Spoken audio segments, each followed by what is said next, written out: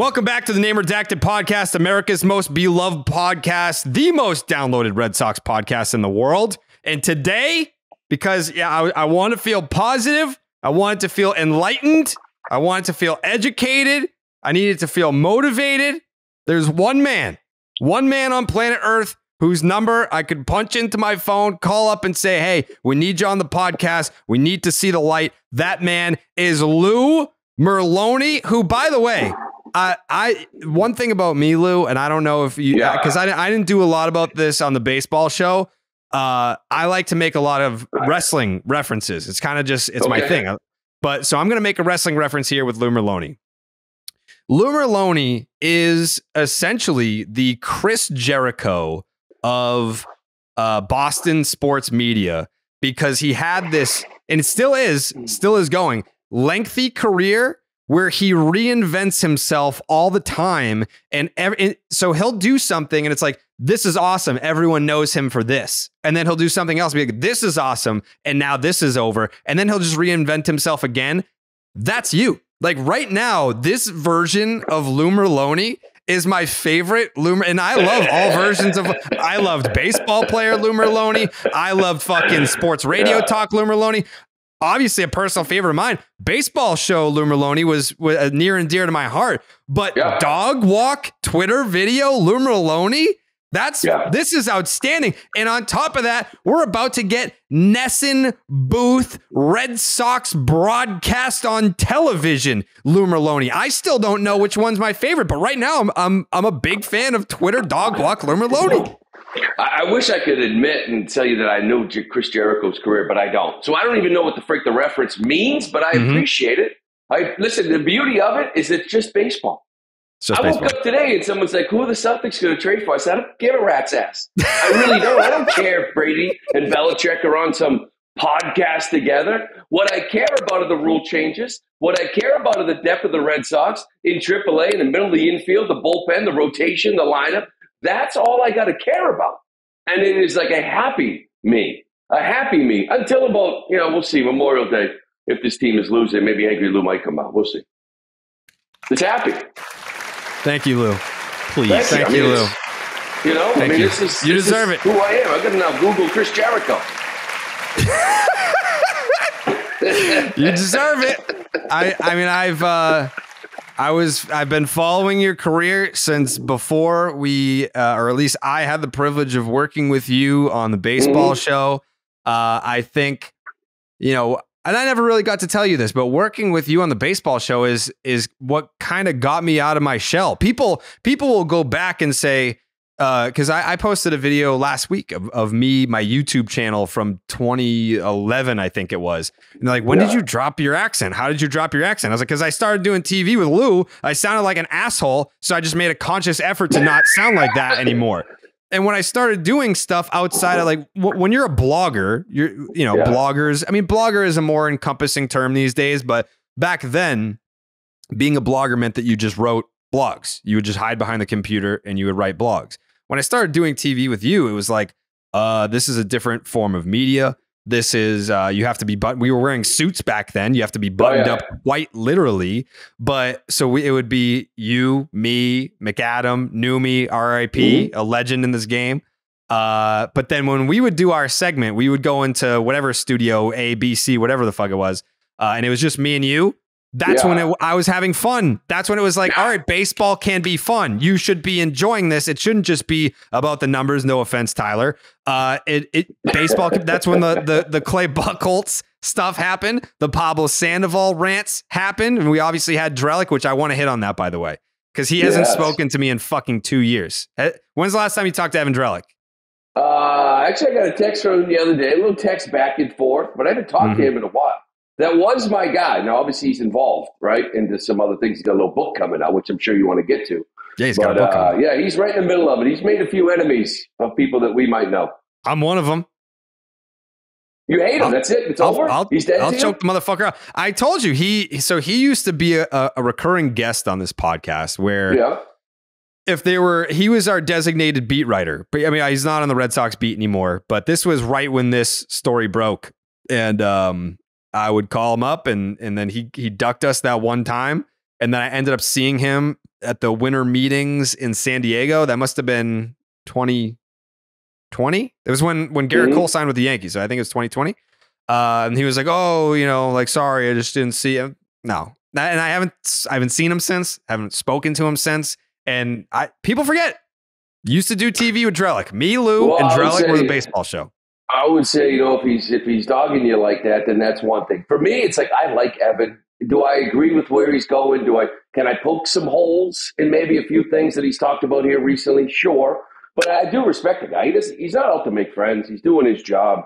Did it piss off some people around here and some people that we know? Of course it did. But I still like him. I still like him too. That's the thing. Like, I would love to hear from him. I think that he thinks that I genuinely hate him. Maybe I can set it up. Can I bring you two together? It's totally on him. Wrestling reference you can give me, like that someone can come here and bring two guys together. It's like Shawn Michaels and Bret Hart, the Montreal screw job. It's like it was business. Business was business. You can still like each other as people, but business gets in the way sometimes. And then you end up 20 years down the road and you haven't spoken words to each other, and someone has to put their feelings aside. Someone has to apologize. I certainly am not going to apologize.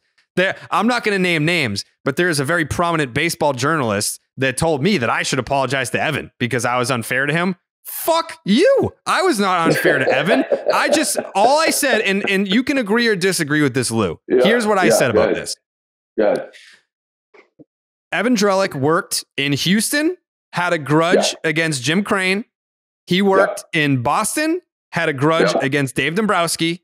And then that story came out. The Astros were cheaters. The Red Sox were cheaters. And it was Evan Drellick and Ken Rosenthal who put the story out there. And I said, if Evan Drellick worked in Los Angeles and Chicago, it's the Cubs and the Dodgers that were the cheaters. It was just where he had sources because he worked in those markets. And that's all I said. I said he had a personal axe to grind against Jim Crane and Dave Dombrowski. And that was the crux of this cheating scandal coming to light. And maybe I will say, the Houston Astros level of cheating was higher than maybe most others. But again, I maintain that if Evan works in two different markets, those are the teams that get outed for cheating. Well, yeah. I mean, if it was like New York and if it was LA, like you said, I mean, that's one of the biggest things. It's like, obviously, listen, Houston, what they did was ridiculous. I just think it was ridiculous. Stealing signs with guys on base, that's been going on forever, whatever. Nobody on, man on first, man on third, single sign from the catcher, you're banging barrels. I mean, that's fucking stupid, right? So everybody else, were they going to that extent? No, but you're right. Like what the Red Sox kind of got caught doing in 18, please. That was just like, we need somebody else. Let's go get them. That was, okay, whatever. Every team was doing that. I mean, with the Astros, that was completely different. But you're right. If he was working on other teams, he probably would have got them. Yeah, but I want to stay positive. By the way, Pete B has just joined us. Pete, have you met Lou before? Damn, tough intro. Pete's frozen. So terrible way to introduce Pete. There you go, Pete. What's going on? There? How are we? Yeah. Okay. Hey. Lou, you never made it into the basement at Pete's house, did you? No, I don't think I did. Damn, that was a long list of illustrious guests that we had in the early Section 10 days. What do I feel like I missed out on a lot of shit? What did I miss? A lot of shit. There's good times down there. There's some good times that happen down in that basement. Those are like the what's that bar that all like the celebrities like overdose and died at before like social media and TMZ? You would know this, Pete. The River Phoenix one. Yeah. Like was it like the Snake Lounge or something? Something like that. We're making it sound like we did illegal drugs in there. We didn't. We just were. Viper Room. Viper Room. Yes. Yeah. There you go. Of course you do, Pete. It was the Viper Room of Red Sox Nation. Okay. So also, you know who Drellick is? Drellick's the kid from Recess with the notepad. The curly-headed kid from that show Recess, who just tattletales to everybody. He does tattle. That's Drellick. He does tattle. It must be a lonely life. It must be a lonely life for him. But I'm not going to plug the book only because I genuinely don't know what it's called. But I was going to kind of bring this up to the panel because I don't want to support it, but I feel like for my job, I have to know what's in it. So I'm at a crossroads here. Yeah. Well, if you don't want to acknowledge it, that's fine, but you sort of read it. If you don't want to talk about it, that's fine. It's for your own knowledge. But you got to find out what's in it. It's not just the excerpts we've heard, right? Like that's not the whole book, I wouldn't think. Just all about, hey, how can we attack Cora again and do a double jeopardy and try to attack the guy for a second crime? But I don't know. I am curious. I'm curious to read it because whenever I see things like this, I always sit there and say, okay, who comes out looking good? That's where you find your source. Like in a story like this, who's the guy that's untouched? Who looks good in the whole thing, right? So I am curious to read it. We'll see. Yeah. I think I already know who that is. Yeah, shout out to AJ Hinch. You know, thanks for your contributions. He should have wrote the fucking foreword to the book. It's so obvious, like who is. Have you ever seen a guy get like a free pass, get like a handpicked little MLB interview, and the manager of a baseball team is taking no blame at all for what went on for 6 months? The fact that Alex Cora, he apparently broke a TV once, because it didn't work that day. And there was frustration because maybe it didn't work that day. So a TV gets broken. Did they stop doing it? The manager's got no pull. Cora's got more pull than the manager. Beltran's got more pull than the manager. Have you ever seen people actually believe this? I'm still having a hard time understanding that. Like imagine if you had taken Ron Renicky, like you went back to those days and you saw Ron Renicky trying to boss Alex Cora around, what you would be saying about that conversation. So you have no feel for, number one, just your coaching staff, but the entire clubhouse. Your manager can't lead. And we're talking AJ Hinch, who had a job seconds after his name was cleared and you got out there. He got a job before anyone. Grow up, please. Yeah. Please. Yeah. It's just like AJ too.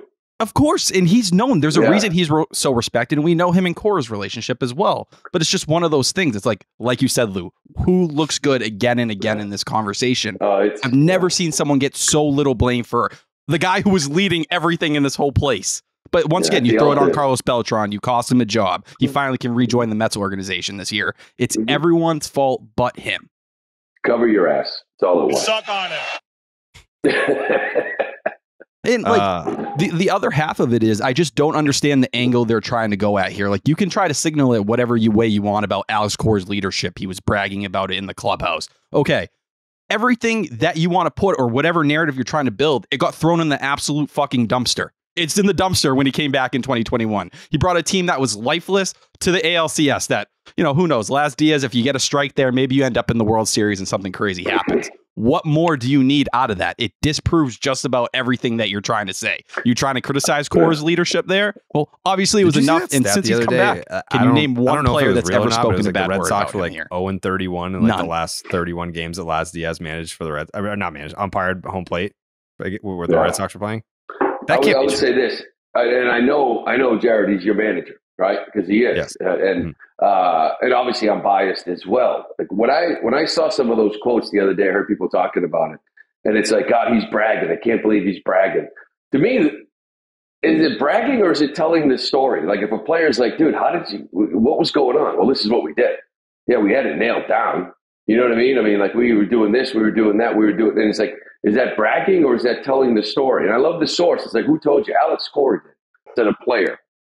Like, how many guys on that team, Jared, do you think call him Alex Cora? I mean, it's crazy. It's AC? Alex? AC? I don't know. It's just, to me, it's like, is he bragging or is he telling you what he did, what they did? It's like, yeah, this is what we did. I mean, it's just, we had it freaking nailed down. What do you want me to tell you? He made a huge mistake. He knows it. It was bullshit. He never should have done it. Neither should Beltran, but they got caught up in winning. He already had said that. It was what it was. I don't want to spend a lot of time on it because fuck Evan Drellick's book, which I'm probably going to read. But you will. I would.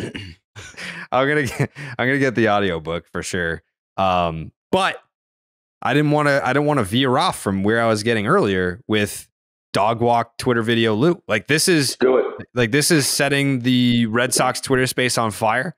It is something that I think a lot of Red Sox fans are now looking forward to, where it is a very negative space, and not even just a negative space. It's like a negligent space, and not to stir up any Sports Hub versus EEI drama, but there are some shows, and both stations are guilty, that just don't give a fuck about baseball. They just don't, which is great for us. I say thank you. I say thank you to those people, because there are plenty of Red Sox fans that are out there that want real baseball talk and Red Sox talk. And all they're doing is just driving fans right to us, which is fucking great.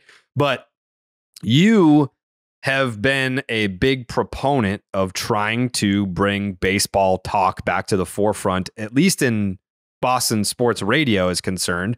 Now that's no longer your battle to pick up. So you've taken it to Twitter. So like how is the feedback bank? I see a lot of people are loving these videos. Where was the inspiration for it? And I'm enjoying you enjoying talking about baseball. That's it for me. Like I'm going to the second layer. The Red Sox fans are enjoying watching the videos. I'm enjoying watching you enjoy talking about baseball. I think it's, first off, like, you're right. Like, when it comes to radio, like, people all the time are like, dude, I can't believe I listen to you and you guys never talk Red Sox. And I'm like, because it's just don't do it. Like, you know what I mean? Like, whether it's the people you're with and you know, some of the guys, like, they worked hard at it. And they tried to follow because they're working with me. I get it, but it wasn't the topic. I felt like I was a Patriot Celtic analyst. So when it came to Red Sox talk, it was on Twitter. And for me, it was like answering people on Twitter. And then I got to the point where I'm like, you know, I can only do so much in a character. I should just do a video. Like, I don't know when it started, but something came up and I just was walking my dog. And I was like, you know, I'm not going to answer this on Twitter. You know, I'm going to do a video. You know, and then I just did like 2-minute videos, just in and out quick, and just tried to answer it. Because it's, you know, you can only put things in Twitter in a character, and everybody just sort of dissects it. You can only put so much in there. So just speak it. And whenever big topics came up or my thoughts kind of came in, I would just try to go for a walk with my dog, and I would just videotape myself. People wondering if I even have a freaking dog. That's why I introduced them in the last walk. I got another dog too. That he's pissed off because the other one's now famous. I got to freaking bring the other one out now. Lou just walking around his neighborhood, dragging an empty leash, filming himself. And neighbors like, what the fuck is this guy's deal? But I have neighbors every once in a while. They're like, dude, you doing it around our neighborhood? What's going on? I saw you walk today. I saw you down the street. But no, I like it. And it's a way to kind of get into it. And granted, it's only 2 minutes, right? If it was like 3 or 4 minutes, maybe it'd be better. But quick little 2-minute in and out, trying to address some of the things that are on top of my head. And I love it. I love it. It's all I get to do right now. It's beautiful. Right. It's almost like when your dog walks up to you and gives you the face, like they have to go out, but you look at Twitter and you see someone ask a question or they make a shitty point that you have a great counter to, and you're like, all right, I got to take the dog out. It's like your dog gets walked based on idiocy on Twitter, basically. Yeah. And then one always pays the price because I can't do this with 2 dogs. No. Like, I can't. So my wife is, you know, she's home, whatever. Well, maybe we'll go walk both dogs, and it's like, whatever. We just walk the dogs. But if I got to say something, like if I want to do something, you know, I'm like, all right, I'm going to take one of them, hide the other one. Or, well, I've gone out together and told her, you walk in front of me. Like, I got to do some stuff back here. I got to talk about the bullpen. I got to talk about this trade. I got to talk about that. So it gets a little bit weird at times. But when I feel like going for a walk, I'm like, I take one and just sort of sneak out of the house while the other one's pissed off because I got to go one-on-one. I can't take 2. I can't do that with 2 dogs. So it is what it is. Yeah. I mean, I feel like that's going to have to be a recurring theme throughout the year. But just because you're not doing sports radio does not mean that you're not going to be paid to talk about baseball. You're going to be doing games for EEI. You're going to be doing games in the NESN booth, which to me, this felt like, I mean, what are we waiting for type deal? Like, I felt like that was something that should have happened 10 years ago. Obviously, you had Jerry Remy. I think Jerry Remy first started to get sick in 2013 was the first year that he got sick. Yeah. So, I mean, he had like a reduced schedule. Then you have Dennis Eckersley, who wasn't doing, you know, the full 162. Like there was a lane for you to be doing X amount of games on television. And, you know, the counter to that was, well, he does a show on WEEI. So EEI's got first dibs. They're going to have him do the games on radio. But for me, I don't know. It's not like it used to be, you know, driving around in the car and, you know, you're listening to the game on the radio. It's my job now. So I am sitting on the couch watching all the games. Like very rarely am I listening to the game on the radio because it's my job to sit there and watch them. So selfishly, I was like, I want Lou out of the radio booth in the television booth. Did you feel like it was only a matter of time before you started doing television, or did you think that you were going to just be stuck doing radio? I mean, I always hoped that it was just a matter of time, right? And I always wondered when that time was. That was the biggest thing. I mean, you're in radio and you sign a 3-year deal and a couple options or something, and all of a sudden an opportunity happens in year 2 that maybe you can get some time in the booth, and you're like, I can't do it. Like, how do I do it? Unless I just work weekends, and then do I really want to work 5 days a week and then do like Friday, Saturday, Sunday? You know what I mean? Like, I don't want that. Like, I still care about my life. I care about my family. I'm not doing that shit. So it was just like, I'd love to do it, but it's just not the right time. Like, it was never the right time, and this year kind of everything sort of came together, and I was thinking about what to do because contracts were coming up. And then EI made the decision easy for me. You know what I mean? They went in a different direction. They put a different show together, and I was just like, they wanted me in the radio booth. I'm like, well, okay, well, if that's it, then I got an opportunity maybe to see if NESN is interested, to see if there's any opportunities there. And we started talking about it, and we came together with a number, and so combined between the two, I'll be doing, 90, 95 games or so between TV and radio. So I'm doing 16 games, I think 6 on NESN, 10 on EI during spring training. I mean, this is like my job. This is what I do. And I couldn't be happier. Like, it was weird when an EI thing happened. Listen, I got to be honest with you. I mean, it's a dream job, right? I played professional baseball for 15 years, played in the big leagues with the Red Sox, and then I did radio for 15. I wasn't exactly digging ditches. I was talking sports. And now I'm in a booth talking Red Sox. So it's like, right now I'm ecstatic because I don't care what the Celtics do with the trade deadline. Like, I don't. Like, I don't give a rat's ass if Bill Belichick called in to Tom Brady's podcast. Like, I don't care about Pasta's contract. I really don't. I care about depth in the middle of the infield. I care about depth at the catching position. I care about how the bullpen shakes out and if the rotation can stay healthy and if we can get some power and health in the lineup. That's all I give a shit about. And it's freaking beautiful. Like, it's professionally, they did me a favor. It's heaven, right? That's my world. Milliken, he's just, look at him. Listen, I have the biggest smile on my face because this is what I live every single day. Like, I breathe awesome. Baseball. It's all I want. And like, I get shit on it. Like, people don't want to hear it. Like, all I tweet about, that's what I talk about on air. It's like, listen, it's cool. I'm at a station where we dominate. It's Patriots, Celtics, Bruins, Patriots, Celtics most of the time. Mm-hmm. All I want to talk is baseball. That's what drives me. That's what inspires me. So yeah. I can't relate any more to what Lou is saying than what he's saying. I think that's why fans are so excited to have you in the booth because, when people talk Red Sox fans like Lou, you get on air and you get kind of framed in this positive light because you're not as negative as a majority of the market. Like, you're not there and it's just doom. Everything baseball today is garbage. The nerds have ruined the sport. It will never be what it once be. The Red Sox are a poverty franchise at this point. But, you're just willing to say some of the positives. You're willing to say, hey, well, if things go right, this is where this team could go. Do you feel like that's kind of the difference for you coming into the booth this year where, you'll be different than there really hasn't been that powerful voice? Like, last year we had a lot of guys that, they were good, but they didn't really offer some of the deep analysis I think people are looking for. Is that kind of the route you're hoping to go here, where maybe you can kind of dig a little deeper than some of those guys? Yeah, I'll say this. Like, for me, it's like, you said it comes off as positive, and I hear it all the time. You call the games, you're paid, by the Red Sox. And I was like, this whole like angry Lou thing that I kind of had once in a while on the radio, the rants were never about the Celtics or the Patriots. It was always about the Red Sox. Like, it was shred time, and I just can't help it because I'm passionate. So I still get pissed off when they don't play well.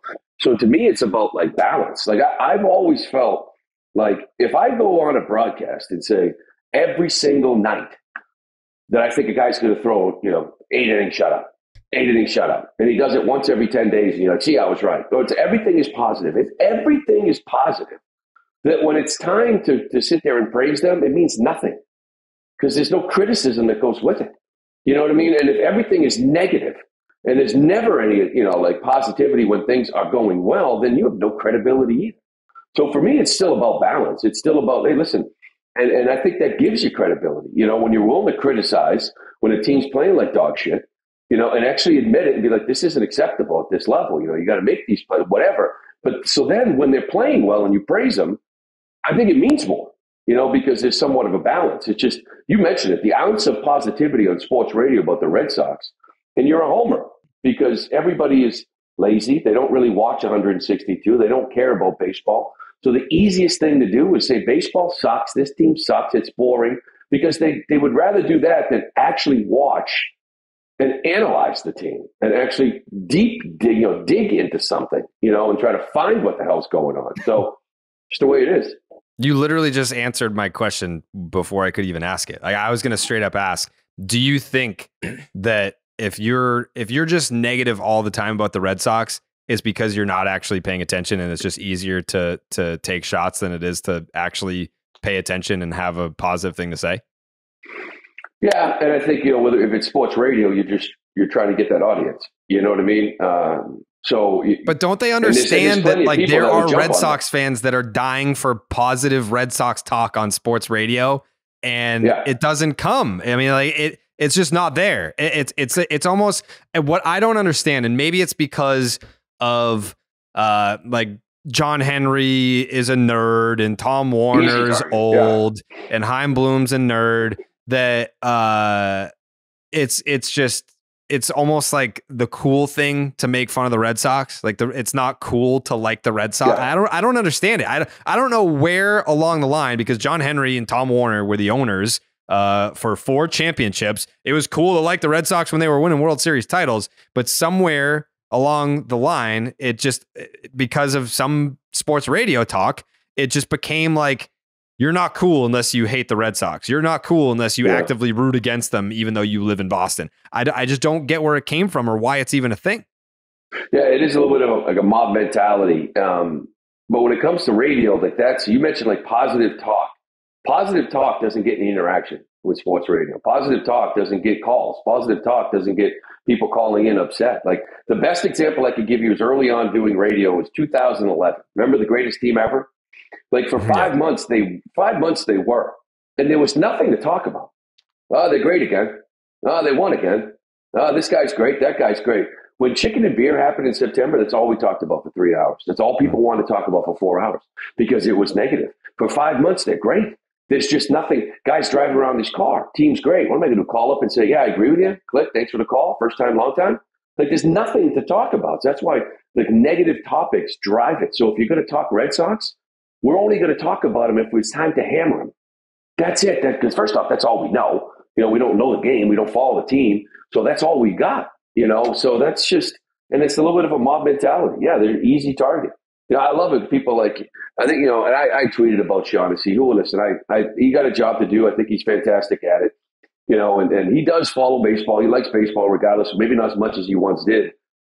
But he referenced something about like the 80s, back when people were like into baseball, and the 90s, back when people were into baseball. And it's like, wait, was ownership good back then? Did ownership go out and spend money back then? Did ownership keep all the local talent, homegrown talent like Fisk and Lind and Boggs and Clemens and Mo Vaughn? Like, did they not trade them and let them walk and then destroy them on the way out? Like, and that was the glory days?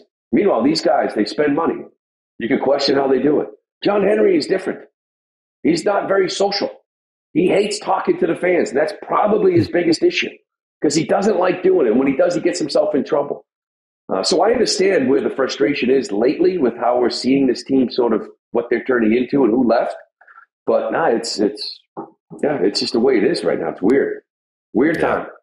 Yeah. But now you're in a position where you can just do your own thing. Like you're not at the mercy of people needing to call in to your show to generate interest. You can just fire up your cell phone and talk baseball. Kind of like, we weren't negative on the baseball show. I mean, the only time we were negative is when Buckholz or Sandoval came up. Yeah. Yeah, I know. Well, when you called in talking about Benny need to be bunting or whatever it was, Benny be a bunting. I'm going to pull that up. You know what? You know what I just realized the other day, Lou, and it's quite depressing, is I'm getting old now. Like I was, yes. Like I was, what did I tweet about? Oh, when that night that it was -9 in Boston last weekend. And I tweeted, it's cold when the temperature is lower than Pablo Sandoval's wins above replacement during his Red Sox tenure. And people were tweeting me being like, what's your beef with Pablo? And I'm like, holy fuck. Like we have moved to a point where people who follow me don't know about me and Pablo. And it made me sad. I was like, I was like, how many years before people like don't know about like the parade, or they don't know about like all the shit that we did in 2018? How far, like, because the Pablo shit was what? That was like 2015. Yeah. So I've got a 3-year buffer before people forget about 2018. Yes. That may not be like a time thing either. It could just be a bunch of new people on board that weren't following you and don't know you. I think it's truly like we've talked about it on here. There's the newer kind of group of fans, the younger fans, like that 12 to 14-year-old. They have a player as their avatar on Twitter, and they're kind of analytically based. When you guys were doing the baseball show, I was like 15. I was 15. 16, do you know Betty Teddy beat Bunton? Yes, I remember. Right. For the people that don't know, here it is. I got it right here. All right, let's get back to the phone calls. I want to go to Steve in Weymouth. Steve, go ahead, buddy. You're on the baseball show. Obviously, we can all agree here that starting pitching is definitely the number one strength for this team. But the offense is definitely lacking with David Ortiz having retired. So what do you think about Andrew Benintendi bunting more in the postseason? How do you connect the two? I don't understand. You say David Ortiz the biggest difference, and you want Benintendi to bunt? The offense has been struggling without David Ortiz. So I'm saying if you get more base runners on, you got more guys that can score runs. You need Benintendi to be bunting at the top of the order. Why Benintendi? I'm dead serious. Like, I'm just curious. Like, he's one of the more consistent hitters. I'd say you need him to maybe have a David Ortiz-esque or somebody to step up. I want as many guys. Credit to you for answering it logically. I don't understand why you pick him to bunt. All I'm saying is you need more base runners, Lou. I tell you once, I tell you 1,000 times. Also, Tim Britton, I think you do a great job. But that Carrabis guy is much more handsome than you. Yeah, that hurts. That hurts. I'm glad we got that opinion from the guy who still wants bunting in baseball. Wait, Steve, you got something else? It's Jared. What's up, guys? Who's this? It's Carrabis. What? Oh, so that's why you're saying you're much better looking than Britton. I agree. Did you just prank us? You just pranked us. You want Benintendi? Oh, come on. That's so weak. Steve from Weymouth. Tim Britton unfollowed me after that. Oh, no. Hey, that sounded nothing like you. I don't even get upset at myself when I'm figuring out that's you. Usually when you hear it, I wouldn't say it sounds nothing like him. It's just more like it's definitely a voice. It's definitely a voice that I do on the podcast to make fun of callers like that.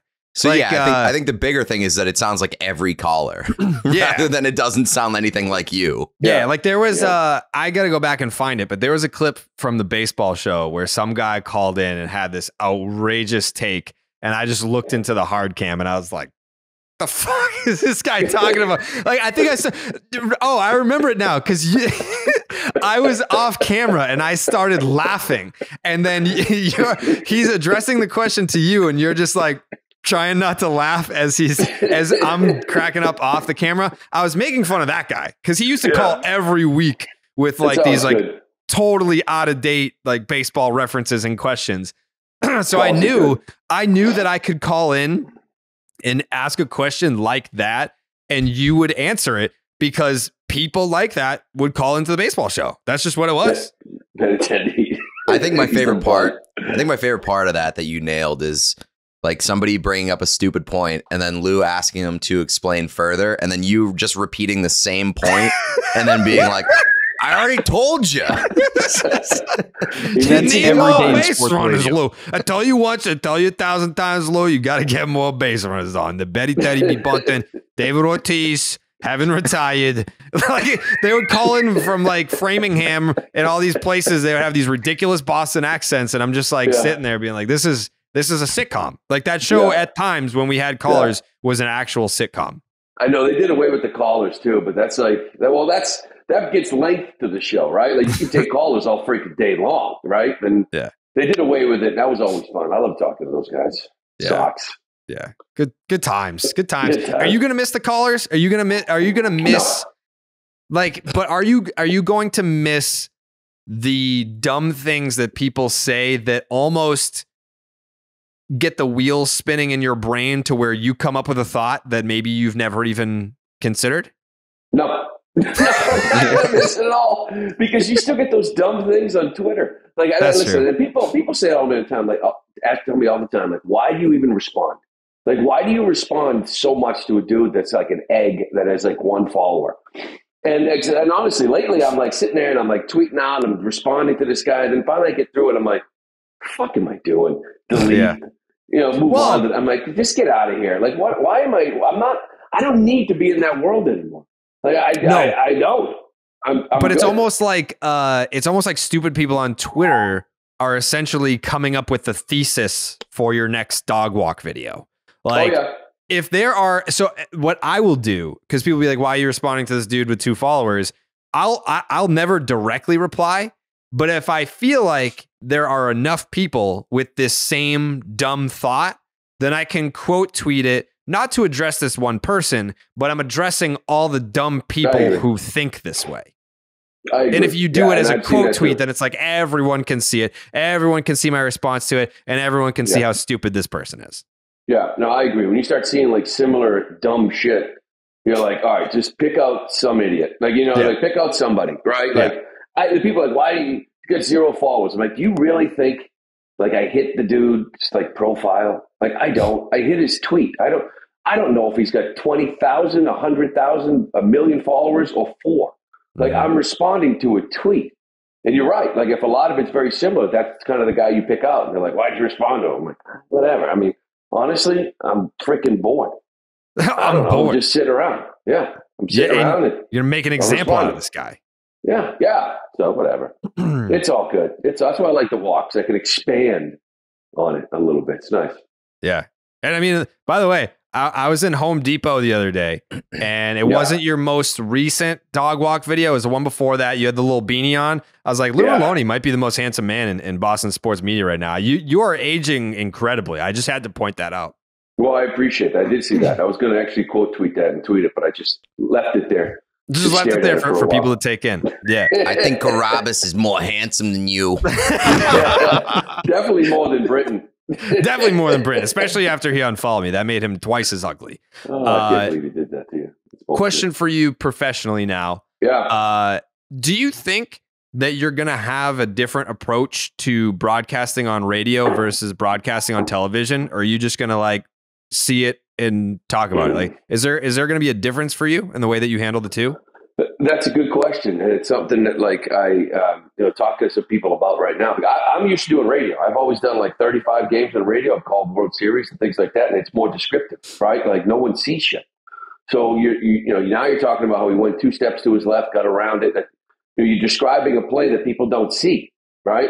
TV, I'm watching it with him. Like I'm watching it with you, right? So it's like I don't need to talk about how he took 2 steps. I need to talk about how he finished the play, and pitch sequence or whatever it might be. So for me, honestly, that part is new. Like that part's exciting. That part is new. Like I'm used to doing radio.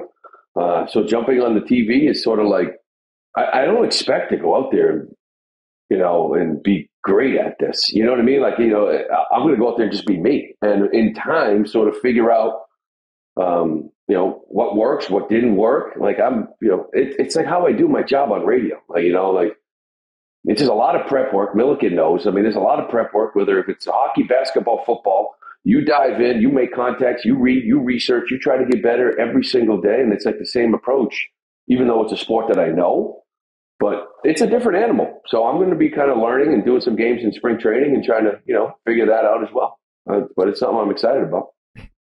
I got a question. How much do you think about like keeping yourself in check in terms of like the homerism, I guess, like, because this market for sure embraces homer broadcasters. I mean, look at Jack Edwards and, just they like that kind of stuff. A lot of people do.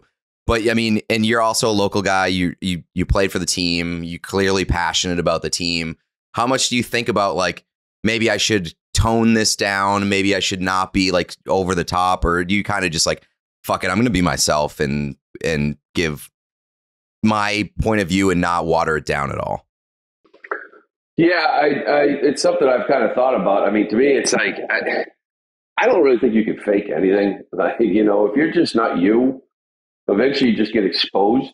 You know what I mean? I do think there's some people out there that are like, oh yeah, he was this, he was that on radio, and now that he's going to be watered down. And it's like, if in game 1, if I don't shred every single player, they're like, he sucks. You know what I mean? Like, that's not what we thought he was going to be. And it's like, dude, it ain't going to be like that. I'm sorry. Like, if there's time to be critical, I'll be critical. I'll always, be respectful. Don't make it personal or whatever, and if there's time to be positive, you're positive. So you're right. I mean, I look around now like Scal, and you got Jack and Brick, and you got Zoe, and it's like, I don't see anybody out there shredding anybody. You know what I mean? So, no, it's still your team. Like, it's still, I care too much about this team. So I want them to do well. But if they don't do well, I'm like a fan. I get pissed off too, because it's just like, you don't want to see it. When they're building a team in the offseason, I'm just sitting there pulling my hair out. I'm like, okay, go here, get this guy, get that guy. Make a powerhouse, whatever. Win every single freaking game. I know it's not going to happen, but I just think you got to be yourself. And if you're not yourself, you get exposed, period. I'm curious about this because I know Remy would go in the clubhouse all the time. And when you're doing radio, those guys, they don't even go, never mind going to the clubhouse. They don't go to the games. So are you planning on being more present when you're a booth guy versus a talk show host? Are you going to be bopping around batting practice? Are you going to be available if, like, say you said something on the broadcast and so-and-so didn't like it and they want the opportunity to approach you? Are you going to make yourself available in that way? Because it's different than being a talk show host. Yeah, I plan on it. I mean, for me, I want to get as much information as I can to do my job. And part of that is being on the field BP or talking to a player or having something to talk about extra, other than the game or a coach and reports and things like that. And if you say something that people don't like, then you should be there. Listen, I played, and whether somebody said something, whether it was, I don't know if you remember this, Jared, but this is probably when you were a youngin'. But when Ben Affleck is shredding me, on a broadcast because, Sean McDonough is up there with him in the booth, I want to talk to Sean. I'm not talking to Ben. He's already gone, right? So it's like, I want to be able to talk to you about it. So I feel like you kind of have to be. And I know Eck tried to stay away, and obviously the David Price thing was a little bit strange. That's something I'll have to just kind of feel out. But I feel like if I say anything negative and people want to talk to me about it, then I should be there to talk to them about it. There's been a lot of turnover, especially this past offseason. Do you have, besides AC, is there anyone that you can that you can just open up your phone and just have that conversation? It's after a game. It's like, hey, what was your thought process during that play or that at bat? Do you have any tight relationships now, or do you not, because of when doing, I guess, talk radio, you try to distance yourself more? I mean, as far as players go, there's so much turnover in the last couple of years. It's almost like starting new relationships, and it's like, I think a lot of these guys probably will know me more as kind of like the broadcaster than they will of the radio. Number one, I never talked baseball, I mean, we never really did. So it's like, who are the veterans? I don't think Devers is listening to WEEI, or the Sports Hub. Maybe he does. I don't know if he does or not, but Kike's been a guy now that's been here a few years. So it's, I don't know, Chris Sale, right? How many guys have been here more than 3 years, right? So I don't know. Now it's about forming new relationships. You're the broadcaster. It is what it is. This is what I did for a living. But a lot of those guys are gone now as far as connections go, whether it's coaches or front office scouts, people with other organizations, there's a lot of that kind of stuff. Other organizations, scouts around the league. A lot of the guys that I played with are now within organizations, whether it's staff, assistant GMs, front office, whatever it might be. Those are some of the guys that I know that I'm close with still. Lou, I know a lot of people. I feel like the most common thing I get on Twitter when we're talking who's in the NESN booth these days is they miss when there was someone out there that they knew was going to be on every single night. That was a thing with Remy. I knew Remy was going to be in the booth. I could look forward to it. Now with a little bit of the revolving door, it changes. You're part of that.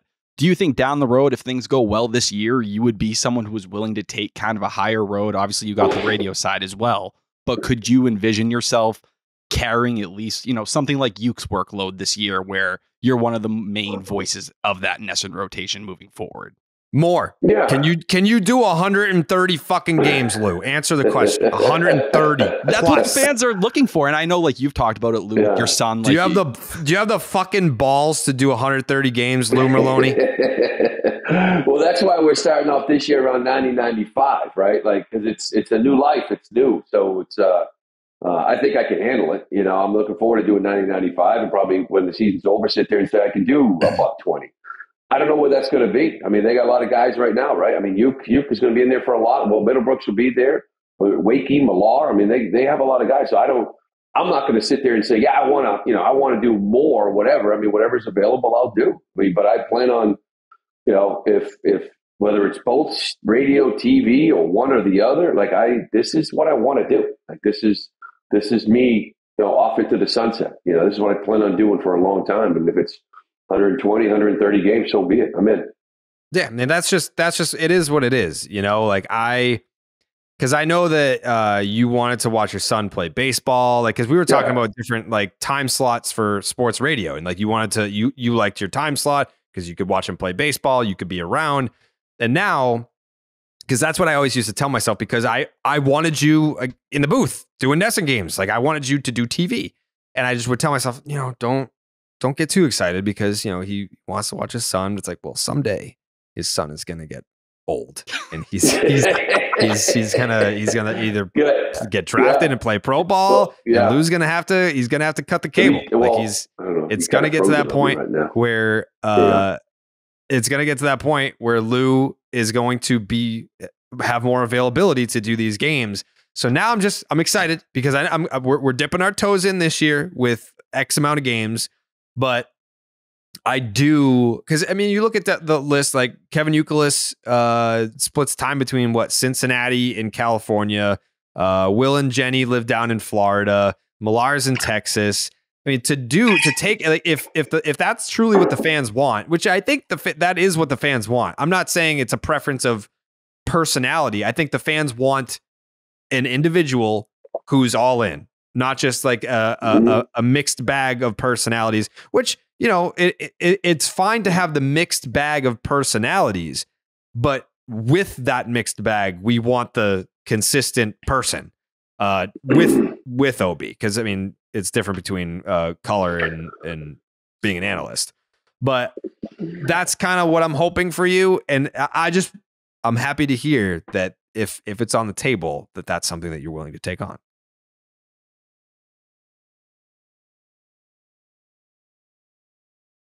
Do we lose you?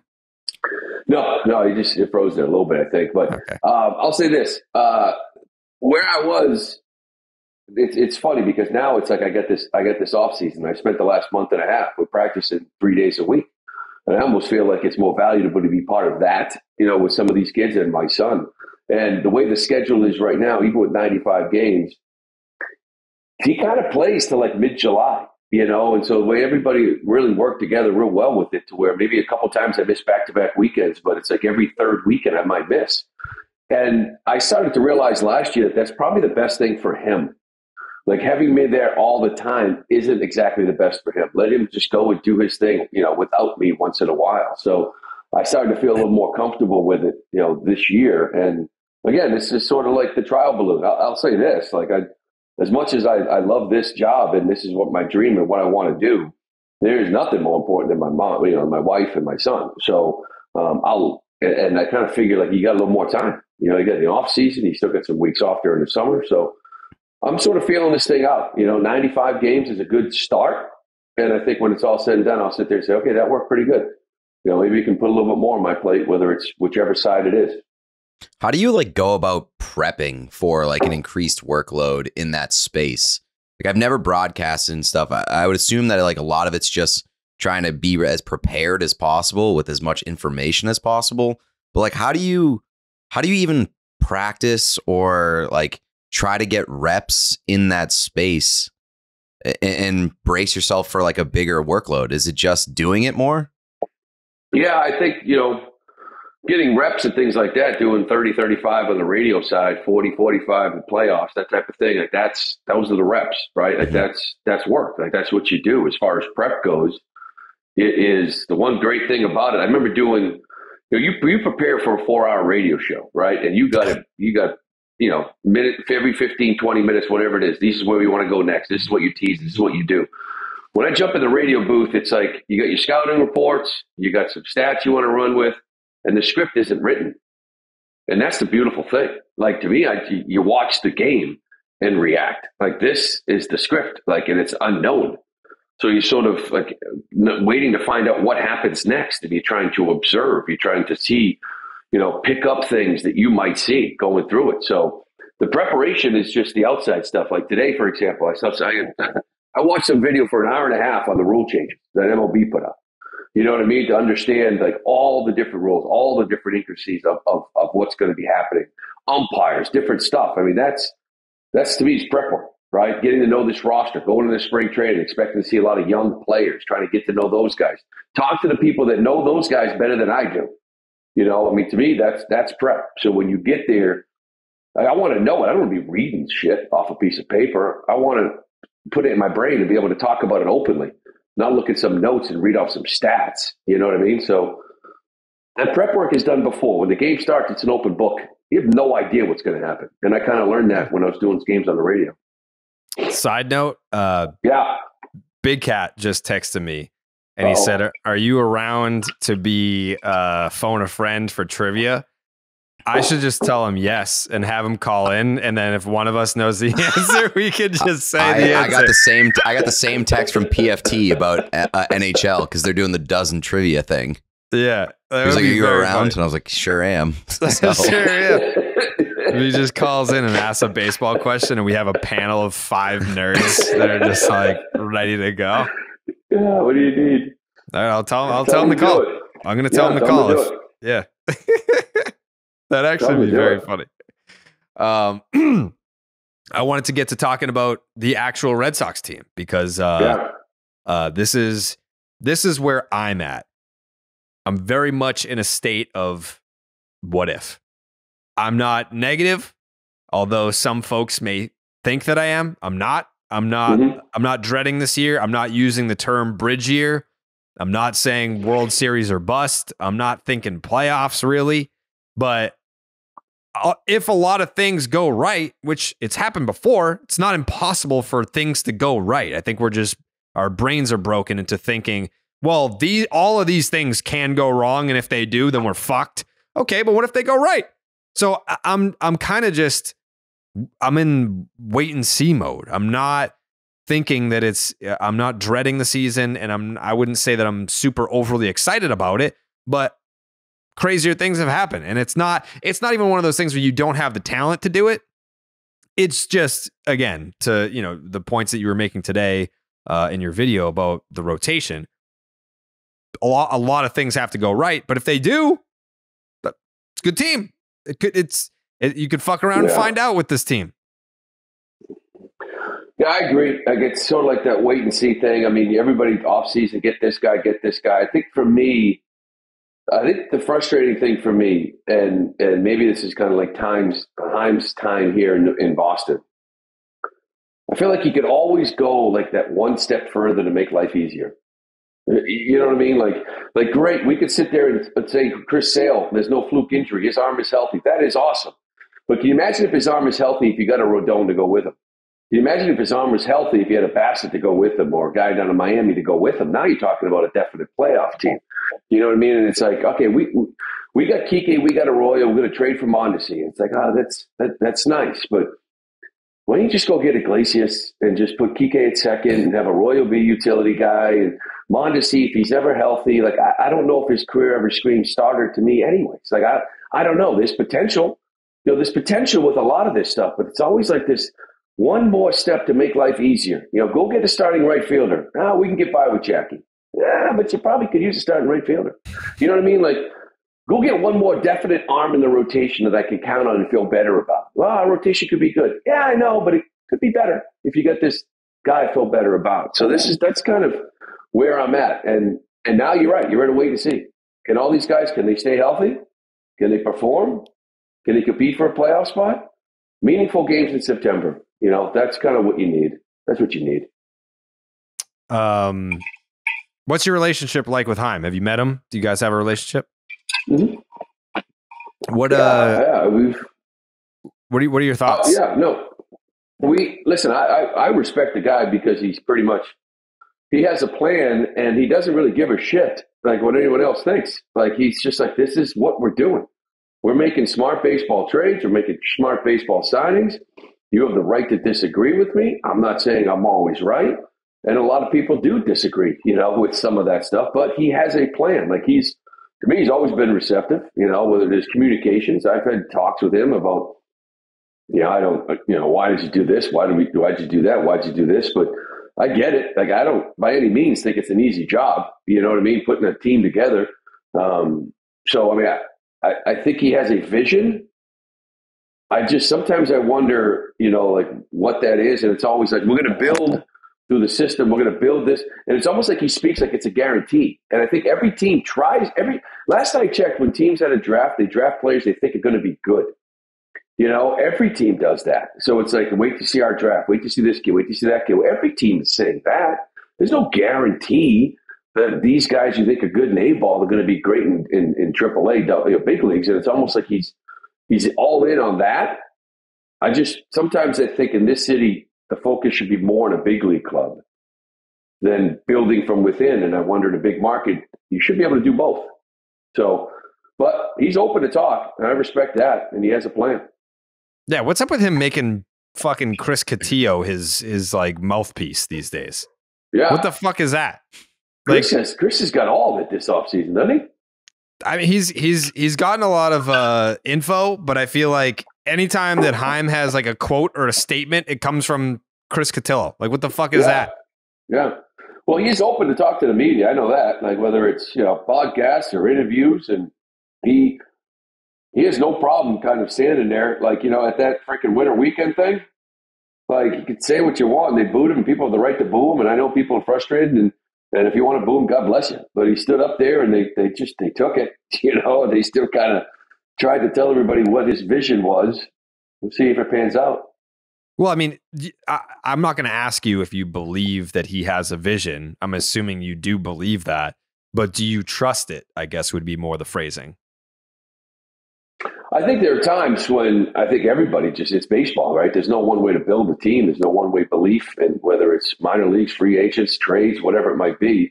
There are times when I'm sort of like, okay, I'm wondering where this is going. I'm wondering, at the deadline. And remember I was talking before, like, go that extra step. Like, I think at the deadlines, it's like, he's always got just enough, and it's like, God, I've been in that locker room. I know, as well as I do, that the last couple of years, guys in that locker room are like, dude, what the fuck? Like, just like, get us a guy to get us over the hump. I've been on teams that with the deadline, we're like, God, we need help. We don't get it. And it's like, you get the speech. We believe in you. That's why we didn't go. It's like, no, that's what you say when you didn't get anybody. Because I guarantee your ass, when you make a trade for like some freaking stud, you're going to tell us that's why you got it, because you believe in us. And that's what I think this team has wanted. So that's what I mean. At deadlines, free agents, it's like playing around with some players that are good. Then when you put them all together, they're interesting. I'll say that all these free agent signings, individually, none of them blow you away. But when you start adding up Yoshida and Duvall and Turner, and Casas is at first, and not your boy Bob, you're sort of like, okay, I kind of like all of them together. Not that I like any of them individually. And that's what it's really about, though, right? Building a team. So we'll see. Stay healthy. Yeah, it's it. I just feel like when you talk about this Red Sox team, it's impossible to not use classic baseball cliches.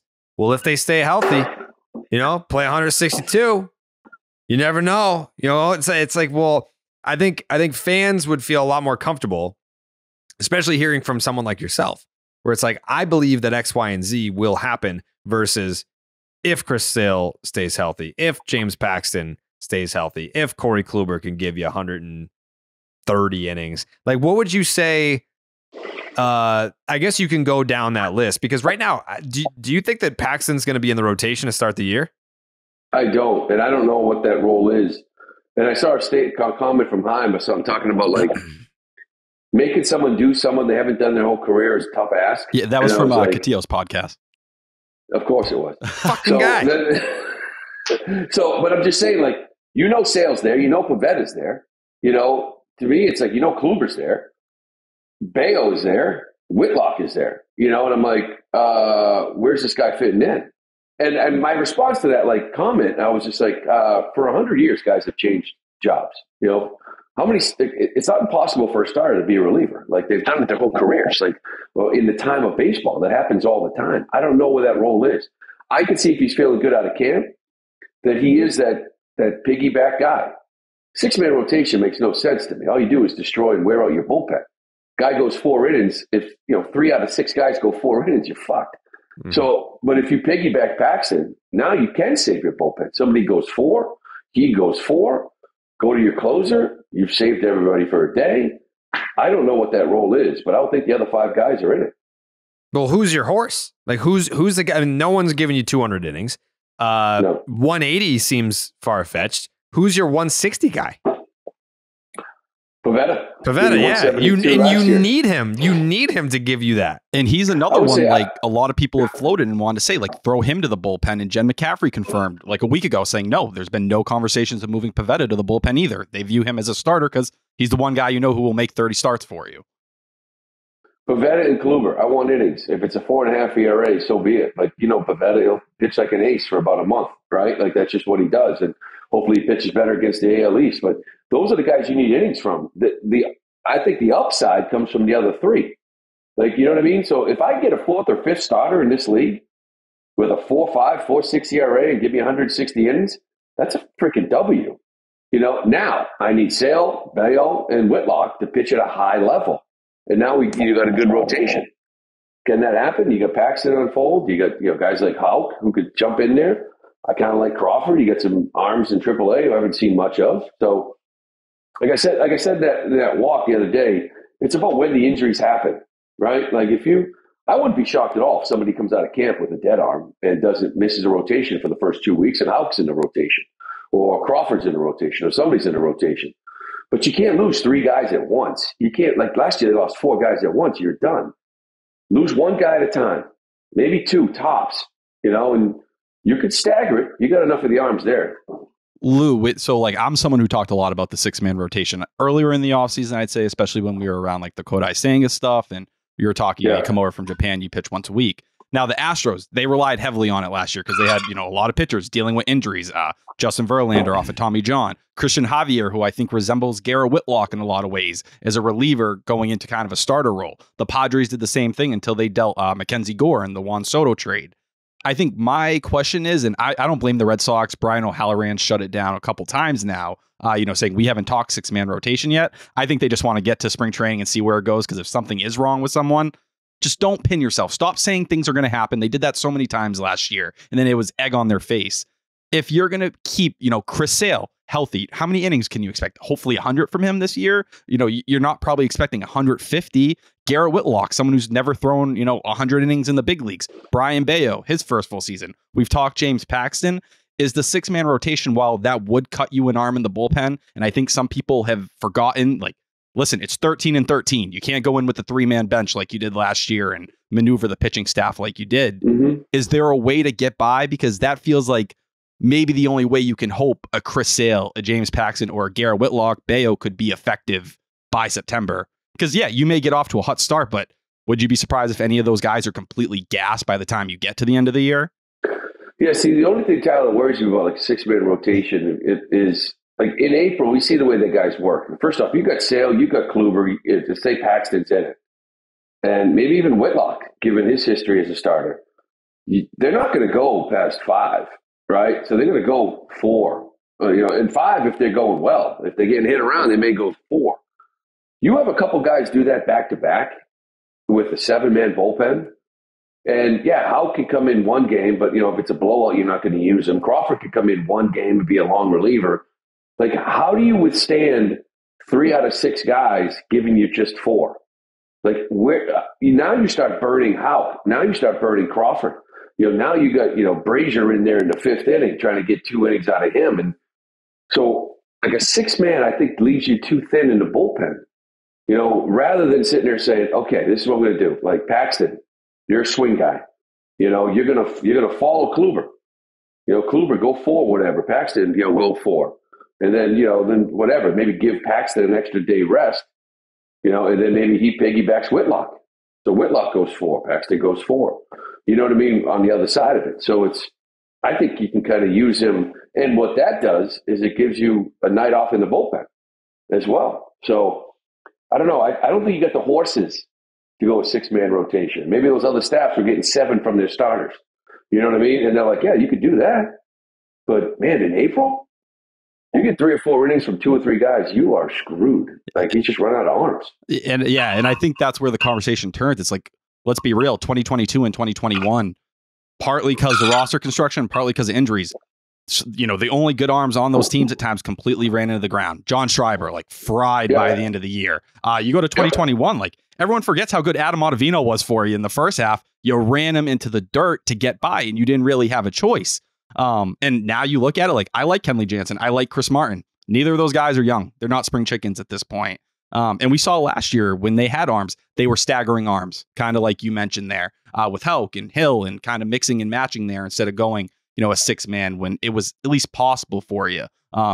So I think that's where they want to go. But I agree with Lou. It feels like no matter what, if someone's even slightly not ready for that first week, they're not going to view it as a reason to rush them. And I think Cutter Crawford, some of those quadruple A arms, Josh Winkowski, they'll look at as someone, if need be, how could move to the rotation as well. But I think they're going to lean on that depth more than trying to go 6-man. I agree with Lou on that. That seems at least how the organization feels at this point.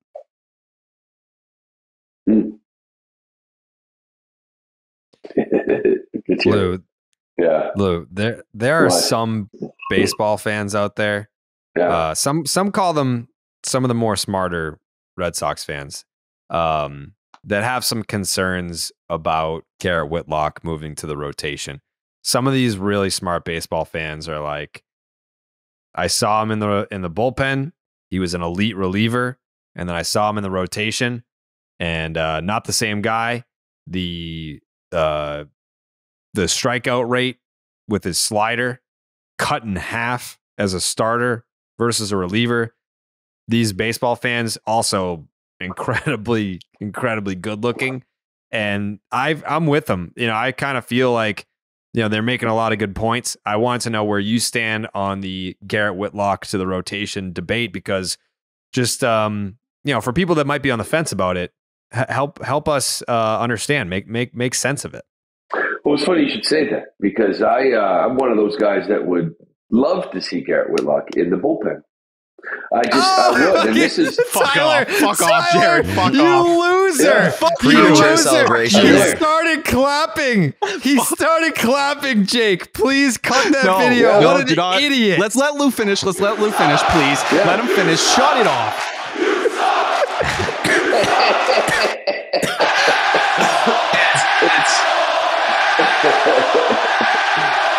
We interrupt Tyler being an absolute fucking asshole to bring you a word from our sponsor.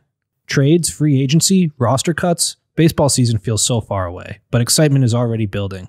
Blue Moon gives you a dose of ballpark nostalgia without even being at the park. In fact, Blue Moon was born in a ballpark at the Sandlot Brewery in Denver, Colorado.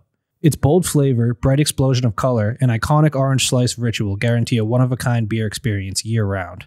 Tyler, we got a big weekend coming up with the Super Bowl. Do you think you're going to have any Blue Moons during the big game? Yeah, I might have 1 or 2 Blue Moons during the game, but nothing crazy because I gotta be up early on Monday morning to talk about how excited I am that Garrett Whitlock's gonna be a starter. Awful. Just awful. From its refreshing flavor with Valencia orange peel for a subtle sweetness and hints of coriander, Blue Moon Belgian-style wheat ale is a one-of-a-kind beer that's made brighter. It's carefully crafted and full-flavored with refreshing notes and a smooth, creamy finish. Why strike out with the same old beer when you can get something one of a kind? Best served with a signature orange garnish to showcase its beautiful hazy color, a beer this good only comes around once in a blue moon, but you can enjoy it all off-season long. Make winter weather feel like spring training. Blue Moon Belgian-style wheat ale is a one-of-a-kind every time. Get Blue Moon delivered by visiting get.bluemoonbeer.com/Jared to see your delivery options. That's get.bluemoonbeer.com/Jared. Blue Moon, made brighter. Celebrate responsibly. Blue Moon Brewing Company, Golden, Colorado Ale. That's tough. That's tough. It's one of the reasons why I wanted to go get that one more starter so they could do it. I am a bullpen whore. Okay. I want when the game in 162 games, rather, if you're up after 6, that shit's got to be done. You're not going to win every single one, but it's got to be over. And I got to feel like it's over.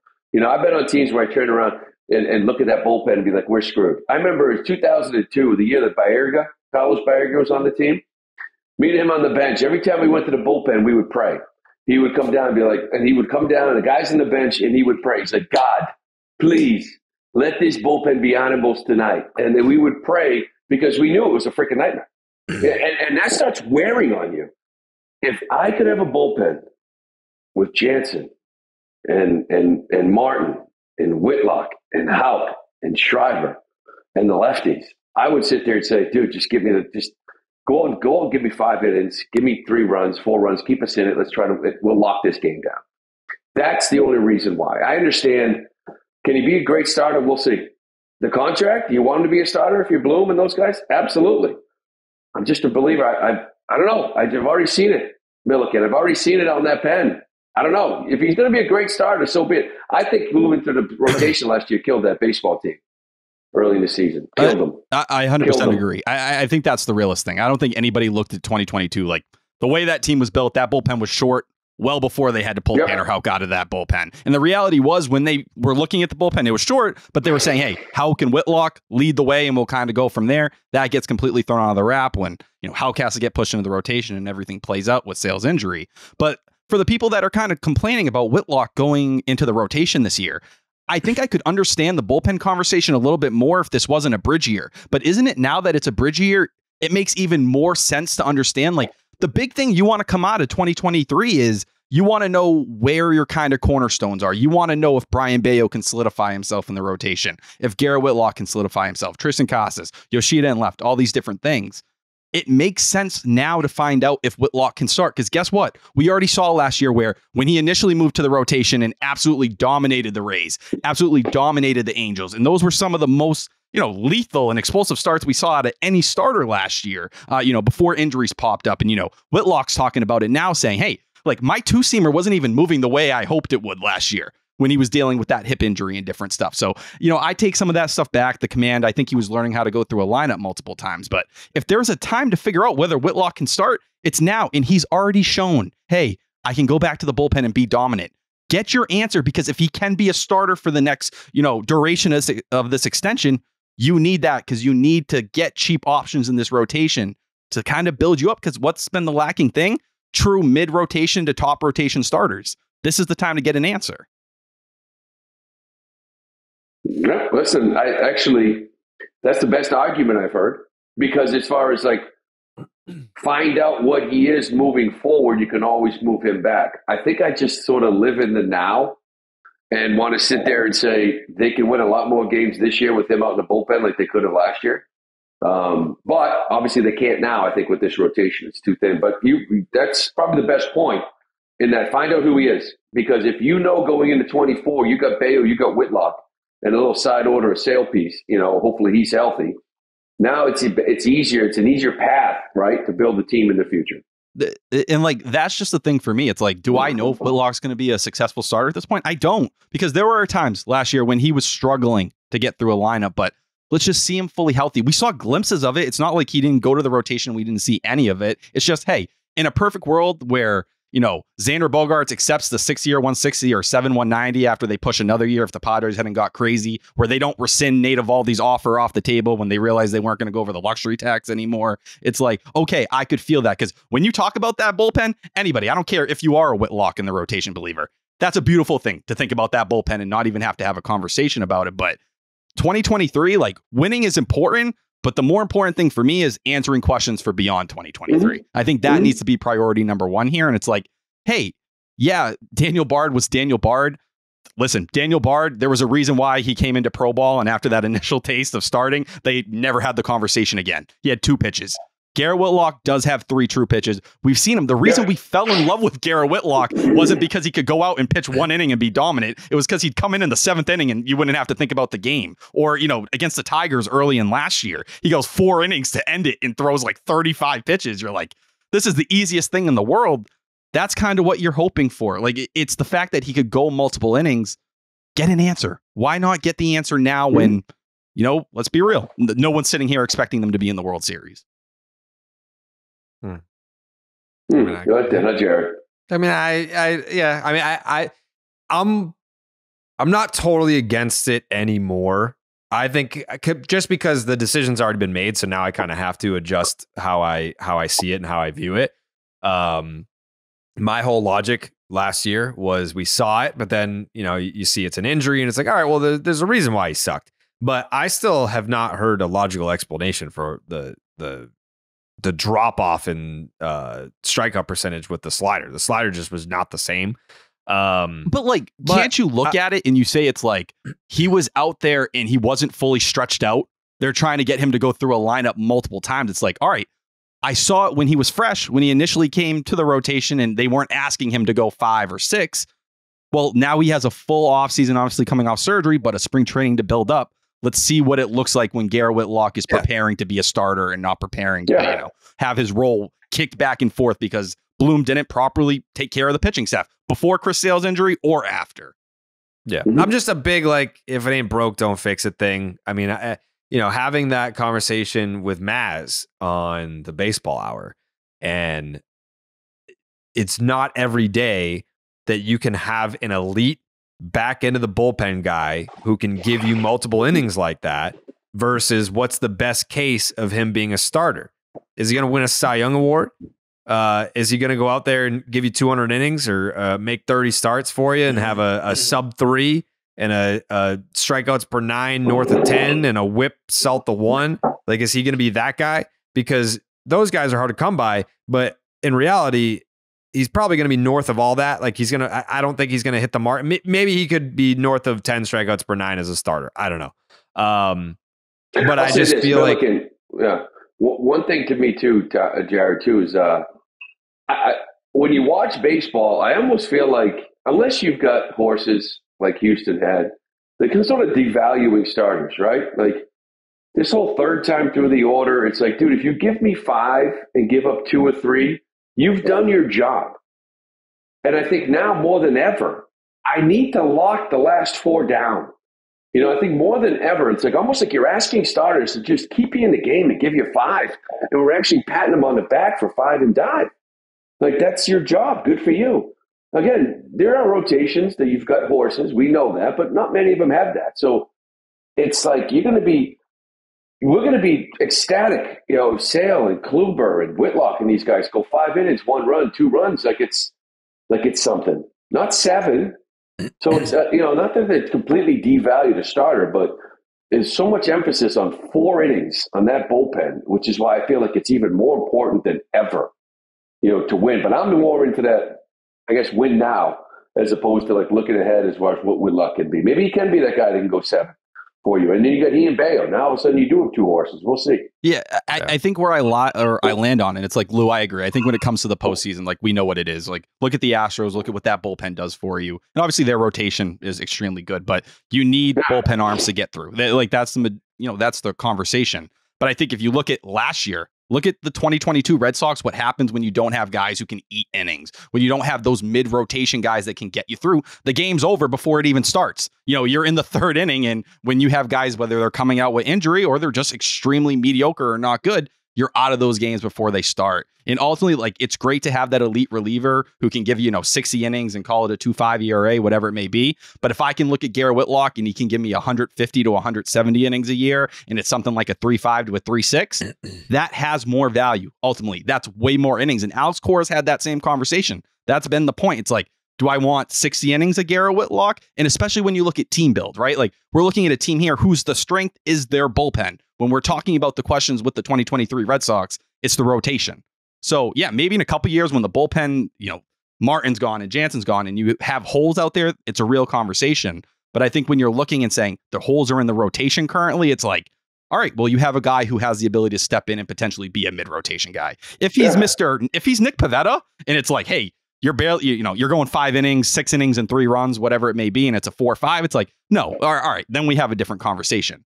But I think we all saw in those early starts, there's more there. It's just Did he struggle because teams started to see him multiple times and they realize, hey, like Whitlock, sometimes when he gets in jams, he starts pitching to contact and, you can get out of some jams like that out of the bullpen? Or was it the stuff decreased because he wasn't fully healthy? I think that's just the answer they need. Yeah.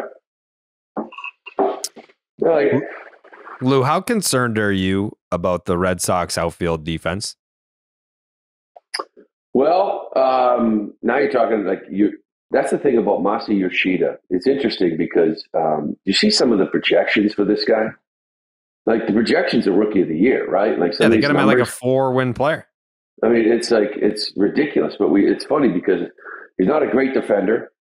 Adam Duvall, I think, is a concern somewhat. I mean, I don't know. I guess the left field, right field, the war. You're more concerned about him defensively than offensively?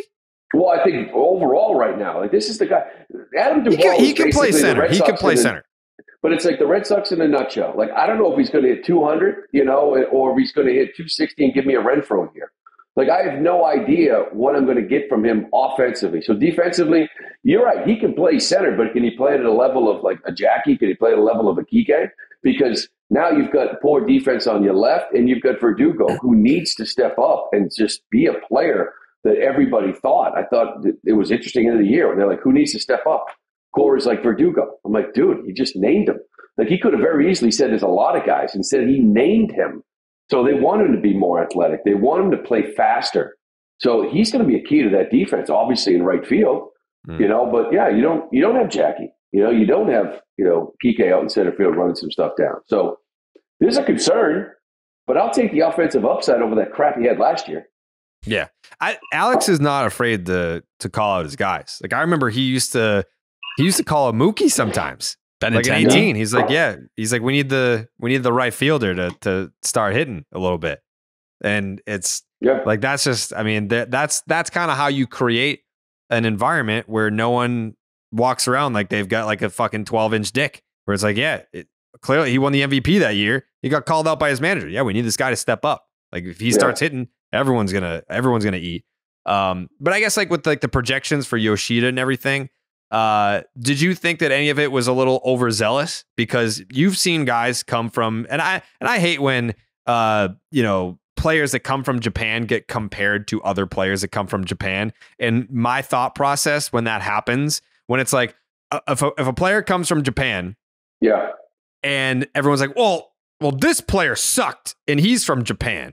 It's like, okay, what if, let's just say, Mike Trout, or if I came from America to play in Japan and they're like, that guy sucks. Why would Mike Trout be good? He's from America too. Like, I never understood why they were like, well, this guy sucked from Japan, so all players suck from Japan. It's just a very ignorant statement.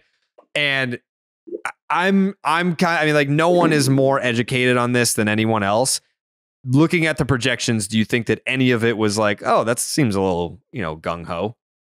I think a lot of it seemed high to me, just because, again, I want to see it first, I agree with you. I mean, I played in Japan, in 2000, and people are like, it's like AAA baseball. I'm like, no, it's not.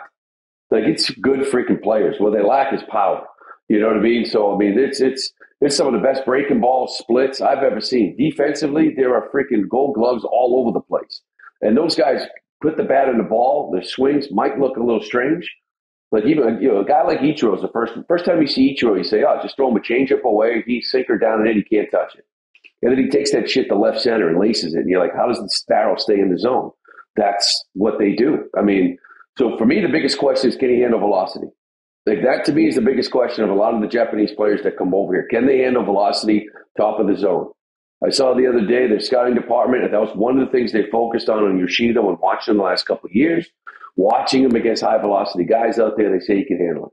If he can handle it, then I think you finally have a leadoff hitter, which might actually set the table, which is something you haven't had in how many years? So that part of it's exciting. Again, like, your outfield last year had 20 home runs. Your starting outfield, Verdugo, Kike, and Jackie. One of these three guys should be able to hit 20 home runs. So I'll take that offense if I got to give up a little bit of that defense. And just for like the Yoshida stuff, like, a lot of people have been kind of talking about the velocity. It's like, can he do it? And that's, guys like Shogo Akiyama who just couldn't figure it out when they got here, and they were just getting blown again and again. You dive into it. Fangraphs kind of dives into the scouting report a little bit. Against fastballs, 93 miles per hour and up, he was 273, 333, 455, 788. You go 95 and up, it was 296, 345, 370, 715. So obviously the power doesn't carry as much, but he's still almost batting 300 against 95 and up. Is it a large sample size? Hell no, because the majority of those guys aren't throwing that. But I think that's the stuff they're banking on there. I think what's a little interesting going off the Duvall stuff, Lou, that you brought up is I do think the center field defense, I don't think he's going to be out there, I bet it's like 4 times a week, 4 to 5 times a week. Because I was looking at some of Brian Snitker's comments, and we talked about it, Jared, when we went back. Duvall was horrendous in April and May last year. Before he got hurt with the wrist injury, he got so hot in June. He was on fire, hitting everything. While Snitker said he was having a hard time body-wise, holding up playing center field every day. He felt heavy out there. And once they started to give him a little bit of the breather between the corners and a break, that's where things changed. I think once Mondesi gets healthy, or if he's ready by opening day in Arroyo, I think we're going to see a little bit more of Kike out in center. I think it'll be shortstop primarily, but I think they're going to be very careful with how they use Duvall, and maybe they take a break and they do it with Verdugo as well. But you play that weird game where it's like, you're probably going to have a well below, Yoshida's defense, everyone craps on it. I haven't heard much positivity there. You got Duvall, who's, hopefully average in center field, and Verdugo, who got, he was all right in right field to the eye test, but the metrics hated him out there. Yeah, see, I agree with you, but that's where, Tyler, like I start talking about like building a roster type thing, and you're sitting there saying, you trade for Mondesi. He's not ready to start the season. He's never really been healthy his whole career. We don't really know what he is. Why not just go get Jose Iglesias? Why not just get Iggy and just say, you know what? He's our shortstop.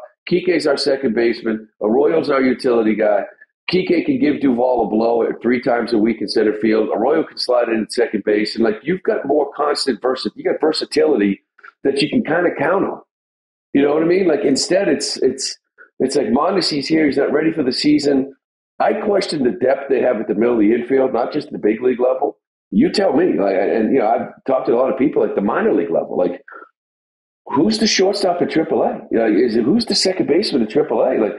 What if Kike gets hurt or Arroyo gets hurt before Mondesi comes back? You know what I mean? So that's my concern. Position-wise, I feel like your 2 biggest health concerns are short and second, and the backup is already hurt. And that's the scary part. And I do wonder, the Sox are at 224 right now. So they have about 9 million before they hit the luxury tax. We know they're not going to go over. Are they hoping Jose Iglesias or Elvis Andrus kind of fall in their lap? And, we're talking about it 6 days and they can put Trevor Story on the 60-day IL and say, hey, here's a free 40-man spot. We don't have to deal with another Franklin Herman situation, or, name all the arms that have been DFA'd so far. Can we get someone to fall in and we don't have to give up somebody else and play it that way? But Lou, I can't agree more with what you're saying, because you're saying Christian Arroyo and Kike Hernandez, if Alberto Mondesi isn't healthy, neither of those guys are ever healthy. So we're talking Emmanuel Valdez, who, plays second base barely, and has to prove himself. He struggled when he came over to the system after he mashed with the Astros, and then Nico Goodrum. Yeah. Another guy who, fringy, quadruple A guy, ultimately. And I think that's why it's if you can just give me someone to depend on. And we know, I think McCaffrey had it a couple days ago, they're looking for a middle infielder. Elvis Andrus seems unlikely to me at this point, but if you can go get Jose Iglesias, sometimes the easy answer is all it takes. I remember last year when I was bitching about the bullpen, it's Brad Boxberger was out there for friggin' $3 million, and you could have had another late inning arm on your staff just so you didn't have to play all these games and start, fucking up people's roles and, be so low on arms. Sometimes it's easy, and it's you were a couple million over the luxury tax at that time. $3 million's going to do something to you? Hell no, because when you go over the luxury tax, you're trying to win a championship. Now it's you got $9 million. You should spend pretty close up to it. Why not? Jose Iglesias, I think he was $5 million last year. He's sitting here. There's a few of those spots too, like Roberto Perez, right? They tried to get him, and it's I'm in the same spot with the catchers. Maybe they feel like Reese and Wong are good enough. I don't know who the guy is in AAA. Roberto Perez moves Wong to AAA, and not that I ever want to send a guy down because I've lived that life, but as an organization building the team, I feel a lot better about that. Now I've got depth. Who's the AAA catcher? Who's the AAA middle infielder? That's the depth, and people don't think about that. But The depth at some of the questionable positions is a concern. Yeah, and like it's like what, Jorge Alfaro, who's going to be with Colombia for the WBC. So it's like maybe he factors into that catching conversation. But like, you know, at the end of the day, if I told you Reese McGuire didn't hit this year and I told you Connor Wong didn't hit this year, would anyone look at you crazy? No, they wouldn't. They'd be like, all right, well, those guys kind of are what many people thought they were.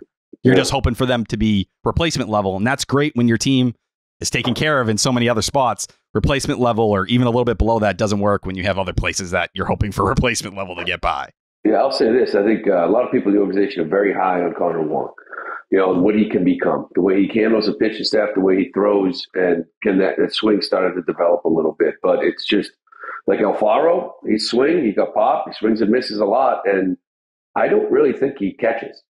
I'm not really sure he's a catcher. Yeah, he's weak behind the plate, like good arm, but doesn't throw anybody out. You know what I mean? Like it's great to have a nice pop time, but if you're not nailing anyone, what's that going to do for you at the end of the day? Yeah. I was excited about the signing, but it was mostly for the depth because I didn't want to go into the season with Reese McGuire and Connor Wong being your guaranteed 1 and 2. You're going to divvy that up somehow and you're locked into that. At least with Alfaro, you have options. How do you see the playing time being divvied up between, I guess you can include, I was going to say between Wong and McGuire, but you can include Alfaro too if you think he's going to factor in. Who do you think is going to be taking a majority of the time behind the plate? I'm not so sure Alfaro is going to be behind the dish too much. You know, like I don't. And maybe there's some, you know, bat off the bench, like third catcher, DH. Maybe there's a spot for him on this bench with the extra guy. I would think it's kind of like McGuire to start, you know, with the hope that maybe Connor Wong could turn into something. You know, so I would think that that's kind of like where they're at right now. Like McGuire gets most of the starts and early in the year, and hopefully Wong could take over. We'll see. I mean, that's maybe a big ask for him, but I think that's kind of your situation right now. Doesn't it feel like the payroll should be much lower? Like we're talking about being at $9 million, almost at the luxury tax. You're $9 million away, so you've basically just call it. You've reached the luxury tax, and you look around this roster, and you're like, this payroll should be $95 million. Like some of the two catchers that you got, and like obviously like no disrespect to Kike, but he's not making a ton of money. For a second there, you were talking about Christian Arroyo maybe being your opening day second baseman. Your opening day first baseman is making pennies. Like, where the fuck is all this money being spent? Why? I don't get it. Yeah, listen, I agree with you, Tyler. You can jump in here as well, and it's not even like Devers' contract kicks in, right? He's still sitting at $17.5 million, and it's almost like when you look at this deal, this payroll, you sit there and say, oh, they're still eating like $20 million. They're still paying for Price and Pedroia, but those days are over too, right? So it's Sale. He's at $25 million as far as the luxury tax goes. Story. Yeah, Trevor Story, he's on the IL as well. So I agree. It sort of has like a 175, 185 feel to it, right? And it's sitting at about 2.25 right now.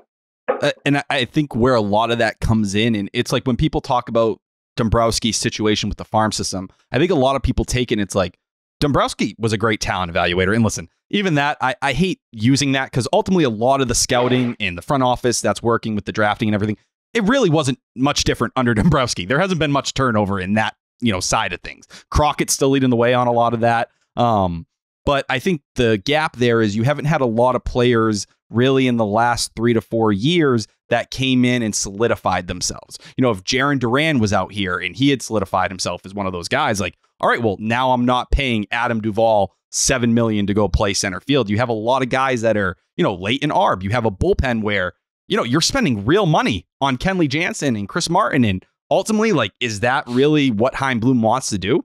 No, it's not what Chaim Bloom wants to do. He wants to be cheap on the bullpen. The idea is to find those guys and kind of make it happen, but it didn't happen. So that's where I think a lot of that money is. And yeah. Trevor Story, like you lose Trevor Story, $23 million. Chris Sale, like, it sucks. Yeah, $25 million. It'd be nice if that $25 million was towards a guy you still viewed as an ace. Someone. It'd be nice if that was Kevin Gausman, who you never dared to even give a phone call a couple of years ago, and you could say, hey, like, he has a chance to go win a Cy Young for us this year and give us, 150 to 180 innings or whatever. That's where the gap is. You haven't had as many players kind of assert themselves and take over. There was kind of that missing link. And even now, if you look at the strength of the Red Sox system, it's like high A. You know what I mean? Like we're talking about Greenville. We're talking about Marcel Meyer and Mikey Romero and all those guys. That's where the strength of the system is. They really haven't had those waves come through yet where, you can plug in a bunch of guys that are making absolutely nothing and not have to think twice about it. Yep.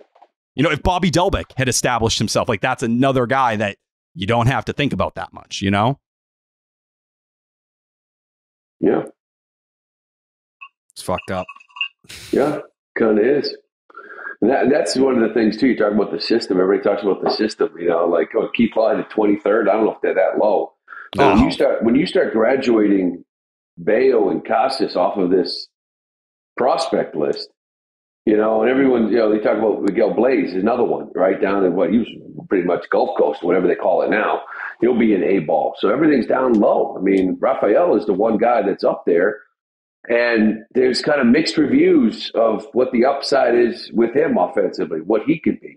Is he Mookie Betts or is he Kike Hernandez? You know what I mean? So it's like, and everyone's got him so highly ranked that it's, I don't know. So it's like, after this year, if some of those kids at A-ball don't step up, where does this ranking go? Who's ready to come up to the big leagues that you said give you some relief on the salary? And that's the tough part. And I agree with you on the Rafaela stuff. People call me a Rafaela hater. I'm not. But ultimately, he swings a lot of pitches out of the zone and he makes sweet contact. It's nice that his mechanics look like Mookie. Congrats. You can match anybody's mechanics you want. That doesn't mean that's who you are. And he plays as beautiful a center field as I've seen anybody. It is truly elite of the elite. But that's the spot they're in. The one thing, Keith Law, 23rd, spare me on that. Seriously. He ranked them 20th last year. They were 11th. They were 11th by Baseball America and MLB Pipeline midseason. Fangraphs had him at 9 at the end of the year. Now, listen, when you graduate Brian Bayo, who was a top 25 prospect in the game, what do you think? That's taking away. Jarren Duran. Jarren Duran was on top 100 list still at the end of last year. He was top 5 in your system. Say what you want about him. He graduated. Winkowski was top 13. Crawford was top 16. So when you pull these pieces away, it comes with a cost ultimately. But yeah, 23rd, Keith Law, stop. And of course it's, one spot above Dave Nabrowski, just to push that narrative all the way through. But Kylie McDaniel had 3 guys in his top 100, and he put the Red Sox at 14 on his list. And at the same time, Keith Law has Ceddanne Rafaela as a top 40 prospect in the sport. Stop, please. I'm as much of a homer prospect guy as you'll find. That is not where Rafaela is supposed to be. Yeah, and to your point, Tyler, everyone compared my mechanics to Scott Williamson. Never became Scott Williamson. I see more Manny Ramirez with you, Jared. Well, I mean, my swing is absolutely Manny Ramirez's swing, but my pitching mechanics were 100% Scott Williamson. I don't know why that's the dude that I modeled my game after, but I just fucking love them. Dude, I saw you hit it Winter Weekend, hit that little sponge ball, whatever, over the Green Monster, dude. Looked like people were, to me. I mean, I don't know. People were accusing me of performance enhancing drugs at Winter Weekend, and it's like, bro, it just is what it is. Some people just have a gift, and I have that gift. By the way, I got a message. I mean, I guess I could say it publicly, or maybe I won't say it just because I won't do free advertising. But there is a very prominent, let's call it baseball company, that messaged me, a player development company, and they heard me talking about how I want to put a batting cage / pitching tunnel in my attic. And they said, let us know if you have any interest in our new product that tracks pitching and hitting on one device. Would love to hook it up. So I was telling Lou about all the different features in my house before we went on the air. And I forgot to mention, by the way, my attic is going to be a state-of-the-art baseball training facility. What? Why? Who are you going to train? Yourself? Yeah. Well, I'm just gonna go up there and fucking take some hacks, throw off the bump. Okay. The dream doesn't die. I mean, I'm still in phenomenal physical condition, and I'm still at a playing age. I feel like, 30. I'm going into my age 34 season. A lot of guys play into their mid to late 30s. You know what you need? Because I did it actually this year for the first time since 2011. What? You ever done fantasy camp? No, but is that below you? I would love to. I would love to do fantasy camp. I almost did the athletics fantasy camp because of Dallas, who I forgot, by the way. You know what? This is a perfect opportunity to do this because I don't know how it came up, but Lou Merloni and Dallas Braden were teammates in AAA. Loved them. I went back and looked at that roster. That roster, the players that played for that team that year that you guys were there, that team would have won 115 games. Yeah, no, it was the Sacramento River Cats. We won the whole damn thing. That was my last year. No shit, you did. Done. I was like freaking Crash Davis on that squad. What year was that? 2007? 07. Yeah, my last year. Yeah, good time. I'm going to look at that roster and read off some names. It is outrageous, the names that are on this team. Andrew Bailey, Derek Bart. These are just like, I'm just going to name like the names that obviously are familiar to me. Andrew Bailey, who won Rookie of the Year, correct? Yep. Derek Barton, Jerry Blevins, Dallas Braden threw a perfect game, Milton Bradley, Travis Buck, missing a big one. Rich Harden, Bobby Kelty, Mark Kotze, who's the manager of the team now, Esteban Loaiza, Colby Lewis, what else? Lou Merloni, right there. Mike Piazza played some games that year. Hall of Famer. Kurt Suzuki, Houston Street. Yeah. A lot of some of those Brad guys Ziegler. Yeah. Jason Windsor. Yeah. Jesus. Ziggy was legit. We had Ziggy and Blevins, dude. Right side, left side. You know, it was some of those guys obviously big league rehab, but that was a good time in Sacktown. I had a lot of fun with that Squizzy. That was nice. Yeah. Yeah. I didn't We had a good time. I forget. Like you and I were doing something, and it had to have been within the last 5 years because Dallas was like, "Oh fuck!" Like, tell Lou I said what's up. I was like, "How the fuck do you know who Lou is?" Yeah, he's like, "Yeah, we played together, Sacramento River Cats, 2007." That was a killer this year, man. When Suzuki, I remember like getting pulled off the field right when he retired at the end of this year. I was like, "Shit!"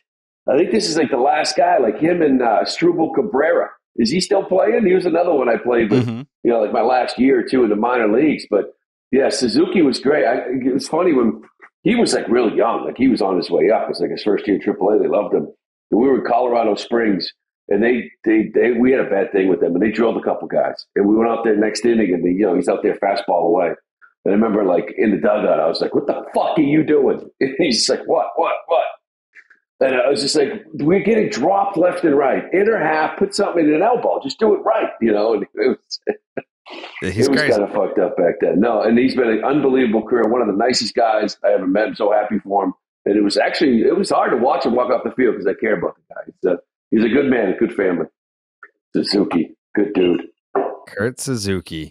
Yeah, Brady's nuts. Brady's, well, give me the area code again. I don't know. Was it 215? What the hell is it? Stockton is 209. The 209. He had the 209 tattoo. He had the 209 in his glove. He had the 209 in his hat. Yeah. I was just like, look at this freaking guy with his 209. All you got to do is ask him what area code he lives in, and he has 209 tattooed across his like abs. Everywhere. Yes, 209. Everywhere you look, it was 209. I think I had it on his freaking spikes too. I've never met someone more proud to be part or be from like the worst part of the country. Like Stockton is a piece of shit. You're from Saugus. Saugus is someplace special is our tagline. I don't think anyone is calling Stockton special. Not one person.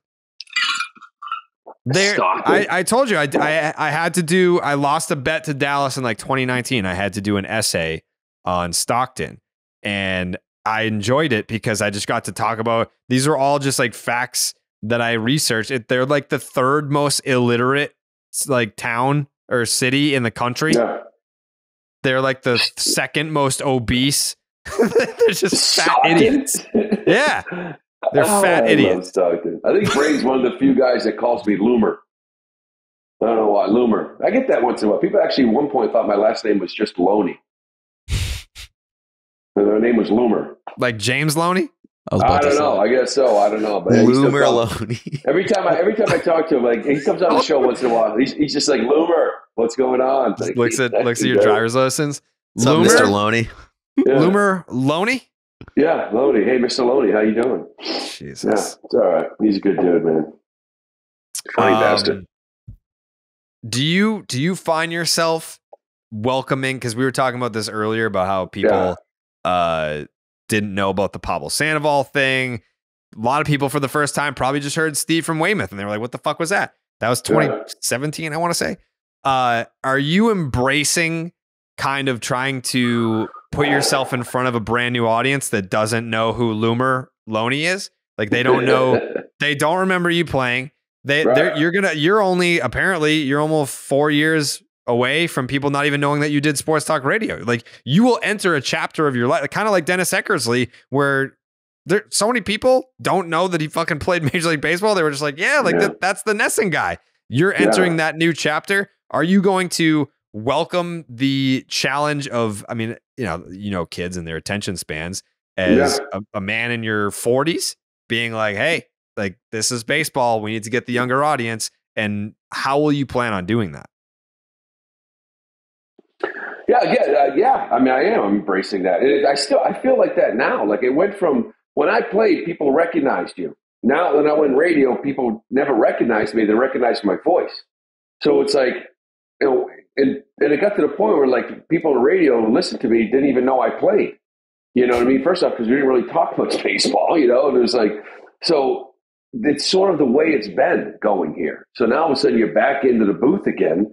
And I don't expect everybody to know the hell I am, which is fine with me, and so I get to start over kind of thing. Like, it's just like a fresh start. Like, this is what I do. I call games and hopefully you enjoy it and hopefully you're entertained and we go from here. So I'm all for that. I'm all for like a fresh start and kind of reintroducing myself to whoever young player. I mean, all my buddies, people my kid plays with, the kids have no idea who the hell I am. None of them. They're too young. So I'm cool with it. So Lou, I'm a nerd. Obviously, I do analytics and a lot of that stuff. I think what I like about you is not that you're a big analytics guy, but you don't piss on it. Like you're willing to take it into account, but it's obviously not everything. And I don't think it should be. Right. I think you need to use analytics and the old school, like you played. So that's a whole nother, tool in your tool belt. Now that you have more of this time to prep and kind of approach it differently, you're not spending hours on the Patriots, the Celtics, whatever it may be. Is that something you're hoping to like kind of connect with a little bit more, or like, just get more familiar with it? Like, how do you kind of view that when it comes to broadcast? Yeah, I think a lot of it is really valuable. I think a lot of it is valuable in kind of evaluating, maybe looking deeper into numbers, like so-and-so, this guy, he sucked the last month. Well, actually, because I've had those months where I've actually felt good at the plate and I got nothing. You know what I mean? And I'm like, I think I'm doing my job. I'm just not getting any hits, or I'm getting hits and I'm just lucky as hell. Like they're just broken bats all over the place. So I think it can describe what a player's doing, regardless of what the numbers might show you. But somebody recently told me, like, just kind of be yourself. Don't be Stat Masterson. So it was just like, it was just like, don't let it become all of it, and if you want to sprinkle some of it in, then that's fine to kind of explain some of the things. So I'm all about it. I like analytics. I think the problem with analytics is that we don't have a middleman. To be honest with you, like that's the biggest problem.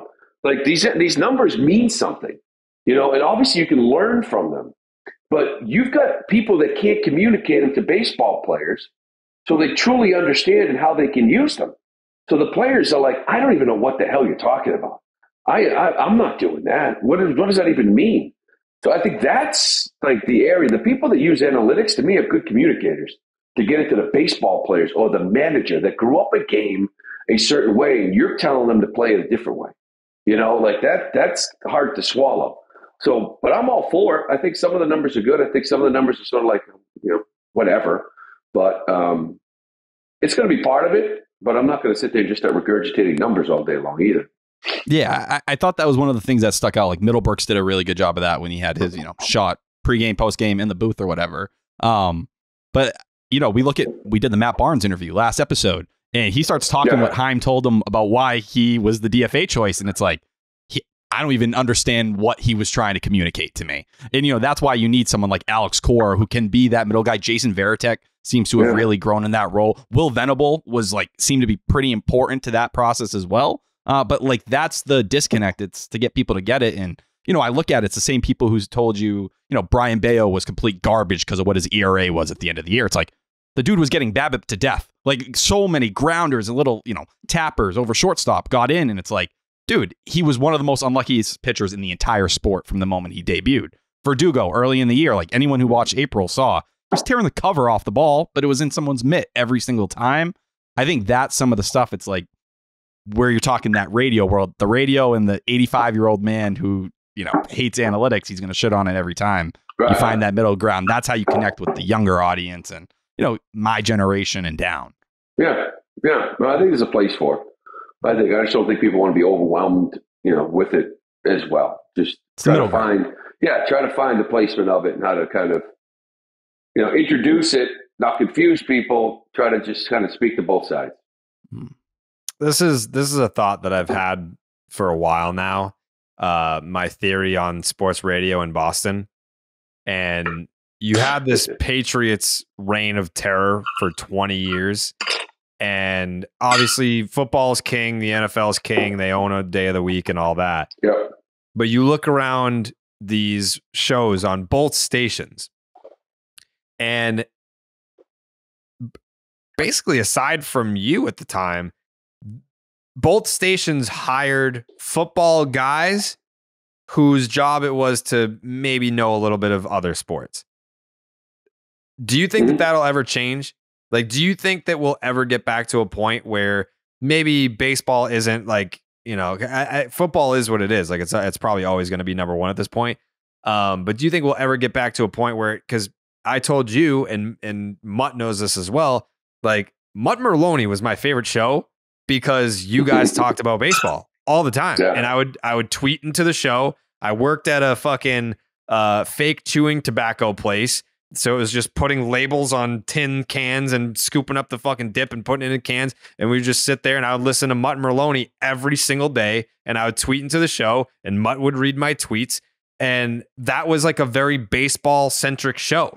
Do you think that we'll ever get a baseball first show in sports radio again in this market? I'm not so sure about that. But I think what you'll do is you'll start demanding like football people actually paying attention to the other sports, more, right? Because I do believe that it's the most delusional fan base is like Patriots fans at this point, just because a lot of these people, that's all they've ever known. Like their entire life has been 20 years of success and think it's always going to be there, think it's always going to be popular, think it's always going to be number one.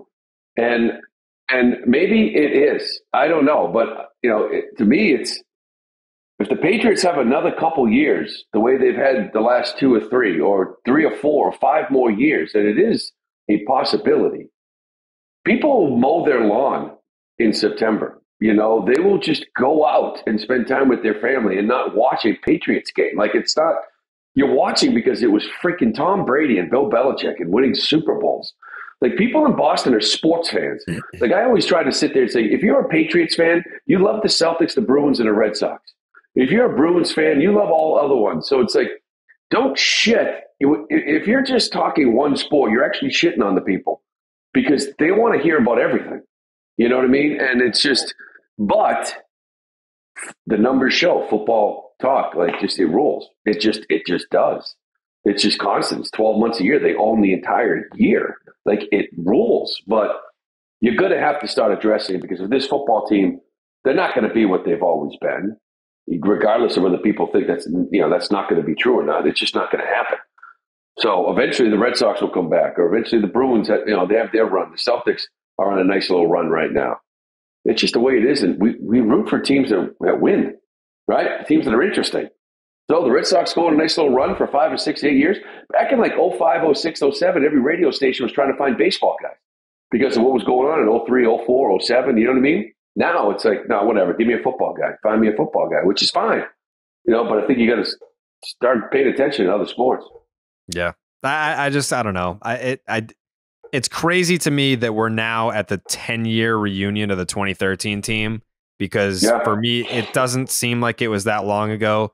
Like listening to you and Mutt talking baseball and just being able to tune into a 4-hour radio show every day, knowing that I was going to get drowned in Red Sox talk. Mm-hmm. Fucking Tyler. Was my mic not muted? No, it is not. I'm so sorry. Is Sam all right? My apologies. Is that your dog? No, she's barking way too much. All right. Sam, shut up. Fighting. Continue. I'm sorry. It's all right. It's good. Like, it doesn't feel like we're 10 years removed from a baseball-centric sports radio show. Like, it just doesn't feel like that. But now that we are kind of where we are right now, it doesn't feel like we're anywhere closer to having something like that ever again. Like, that might have been it. Like, that might have been it, just because I think that radio stations have seen what football talk does for the bottom line. Yeah. And it's like, well, that's what it is. Like, that's what keeps the lights on. That's what keeps people listening and calling. So, you can be passionate about baseball all you want, but we're going to talk football. And like, that fucking sucks. It's also weird because, like, obviously the interest has dipped a little bit with the team not being good. But like growing up, I felt like part of the identity of Boston itself was just like standing by the Red Sox, whether or not they were bad or good. And like that, like part of the identity was like, yeah, they're usually bad, but we still love them anyway. And now that part of the identity has been lost. And I like, that makes me feel like a little sad, even though it's because we've gotten that taste of winning, and now it's sort of like maybe we're spoiled and we only pay attention to the good teams. But I did miss when like part of the city's culture was standing by the Red Sox, whether or not they were horrible or embarrassing or whatever, just standing by them through the thick and thin. Like, that was part of the identity for me growing up. That's like part of the delusion, though. No one more than the Patriots Bobos want to throw the Red Sox, not being great in their face. It's like, you guys realize you're picking 14th just like the Red Sox are in the draft, right? Like, your team was just as mediocre and hard to watch as the Red Sox were. And like, I go back to 2021, and Lou, you can probably speak to this way better than me because I've only been in the industry a couple of years. But when we got to the postseason in 2021, even at the Sports Hub, Patriots, Celtics, Bruins, whatever it may be, we were doing basically 4 hours on the Red Sox when you got to the playoff run. It's like, when you get to the playoffs, the interest is there. You see that it can come out. It's just maintaining that, and you got to care. You got to care enough to put that time in to make it come to the top. But it's possible. I think when you see if the Red Sox, and I think some of it's been the ups and downs that have played a part of it as well, but we saw what this city and what this fan base is capable of in 2021. And I think there were a lot of people who wanted to act like that wasn't possible anymore. It is there. It's just, it takes both sides. The team has to be good. The fans have to care, but also the people making the shows have to care. That's what hurt last year the most, actually, was what you saw in October of 2021 was like it was ridiculous. I mean, it was ridiculous. I've never seen that before. I've never been to Fenway when it's been that loud. That party atmosphere, what the grandstands were doing, like it was. I mean, it wasn't like that in 13. I don't think it was like that in 18. Maybe in 04 because it was so freaking new. But 2021 was another level. And it was like, okay, here we go. We got this interest. Let's go. Let's parlay that into like a nice off season and, make a run at this thing, maybe one last turn. And it just didn't work out. But that 2021 run was something that we haven't seen here in a long, long time, which made you feel like it's there, to your point, Tyler. Like it's there. Just, you got to find it again, though, right? But it's about winning. You got to win to get back there. And I think that's what hurt so much about 2022 is like, and I think the Red Sox, where they were like, they felt like there was a window opening, and they fumbled that bag partially with Bogarts, and that changed the timeline obviously, and they had to reschedule their plans, and now it's a bridge year or whatever it may be. But you kind of had Boston in your hand for a second. The Patriots, they were good, but and the Celtics obviously getting to the finals, but it felt like the Red Sox were at least right in that conversation to kind of compete with football. You'll never overtake it at this point, but now it's like you see one bad year and now you're kicked at the bottom because, the Patriots are the Patriots, the Celtics are great, the Bruins are great. And you're kind of like where you were in 2021. It reminds me, but that's where it is. And I think it circles back this whole conversation. It feels very 2021 right now. where, hey, if everything goes right and everyone stays healthy, like the beginning of the first 3 months of 2021, where they were winning all these crazy games, they had a good start in April outside of the Orioles series to begin the year. You need that kind of start. But even when they were that good, it's like no one cared about the 2021 Red Sox until they started sucking in August. The playoff run got crazy and it lifted it, but ultimately, I think playoff baseball is really what it's going to come down to this city moving forward. And I think that's just the state of the sport. The 21 run was special because obviously, so what I want to say about the Red Sox being able to get back that popularity, and to Lou's point about how loud it was, it's not just about winning, because the 2011 Red Sox, they won a lot, but people just didn't fucking like that team. It's not just good enough to win. You also have to be likable. Like when Kyle Schwarber started going off, it was just like when he was hitting grand slams in the playoffs. It was like, there are a lot of pieces here from 18. We like these guys. Kevin Plawecki, he's got the Dancing on My Own. We like that song. People love theme songs. People like themes to teams. And then you mix in the element of just guys that you like. It's sometimes which is kind of fucked up. Sometimes it's not enough to just win.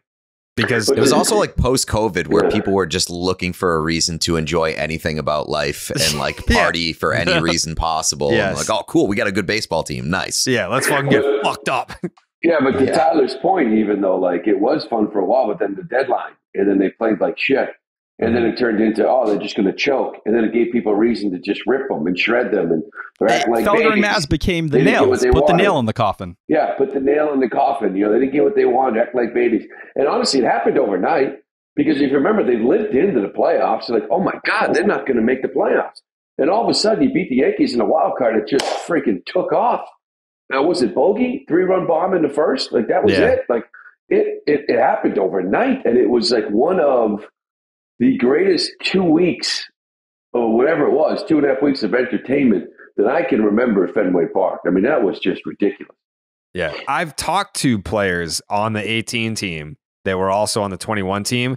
They all agreed that for that wild card game against the Yankees, there was no singular game, any moment throughout the entire 18 run that was as loud or even as close to as loud as the wild card game against the Yankees in 21.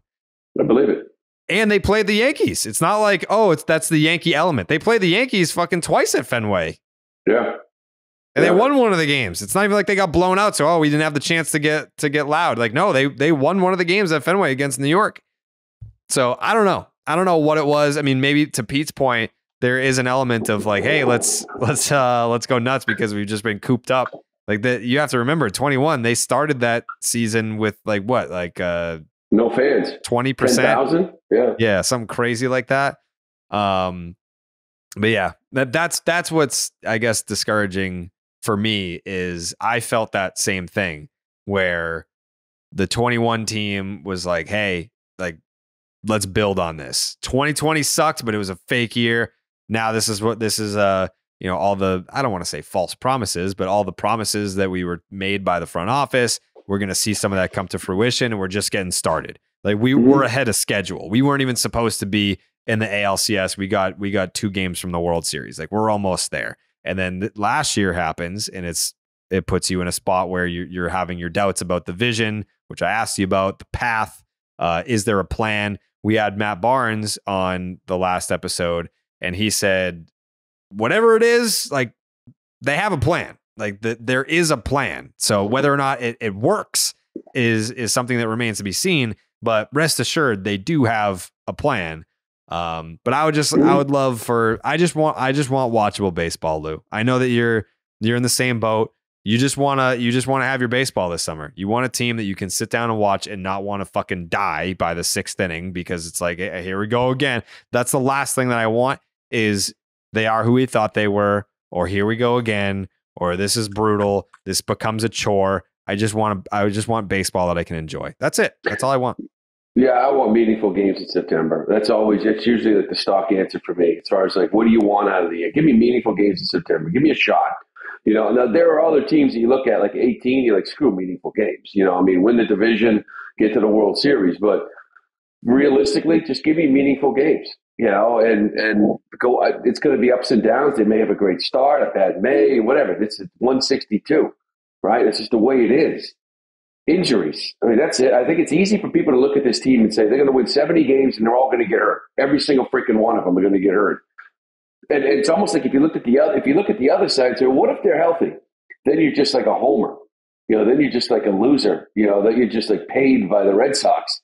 If you happen to actually look at the optimistic side and wonder if they can stay healthy, right? So I don't know. We started this whole thing, and I'm with you 100%. Like, the offseason's pretty much over. Maybe they add another piece or two. I don't know. It's wait and see. Get through camp healthy. First step. All right, that's the first step. And then get through April, somewhat healthy. And it's about health right now for these guys.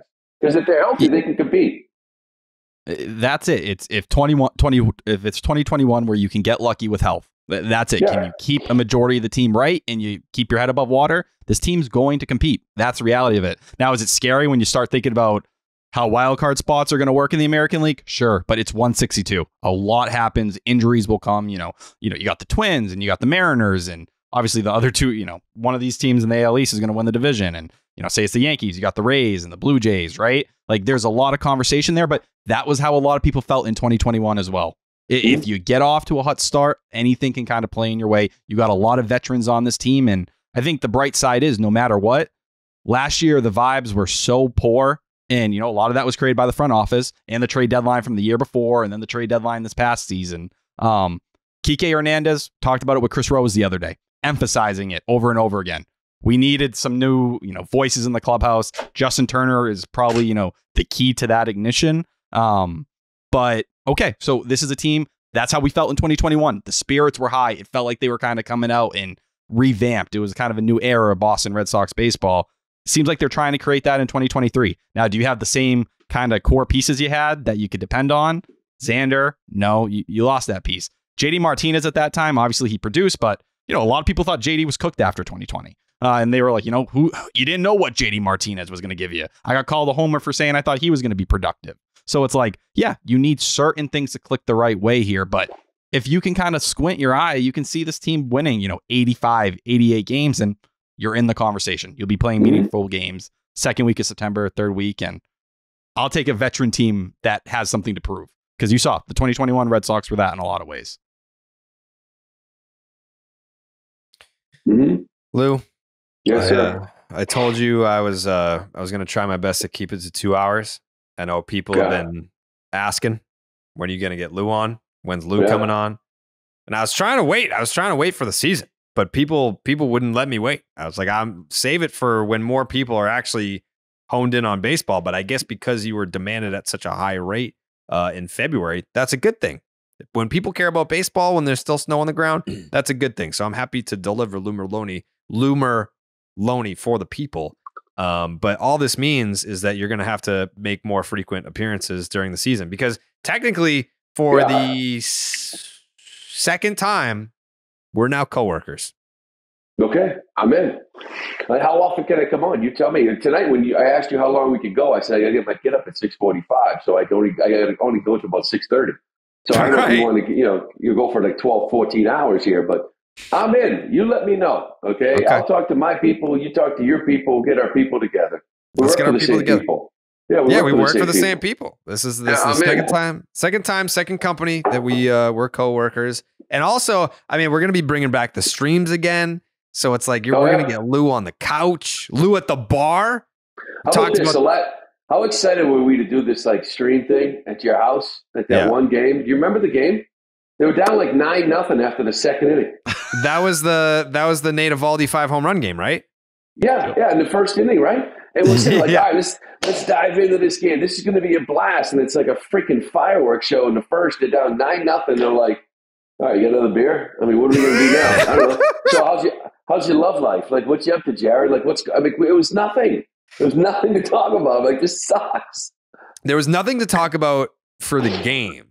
No, for the game at least, yeah. But the game was probably like 3.5, 4 hours. And we basically just did a 4-hour podcast. Basically, yeah. There was no dead air. There was no dead air. Like, we just shot the shit for 4 hours. Yeah.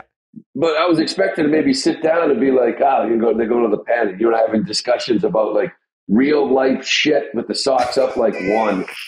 You know what I mean? And instead it's like 14-0 in the third. I'm like, all right, whatever. We're good. You want some pizza? Yeah. So between EEI and NESN, you're going to have to give me your schedule for when you're not doing games. And then we'll be able to pick when can Lou come on the podcast, when can Lou do a stream at the Carrabis compound. We got to work with you. You're a busy man these days. Can we get that? How quick before we get the cage going? We go up there. And apparently, like the pros of the pros are coming in here to do that. So it might be done by next week. Who knows?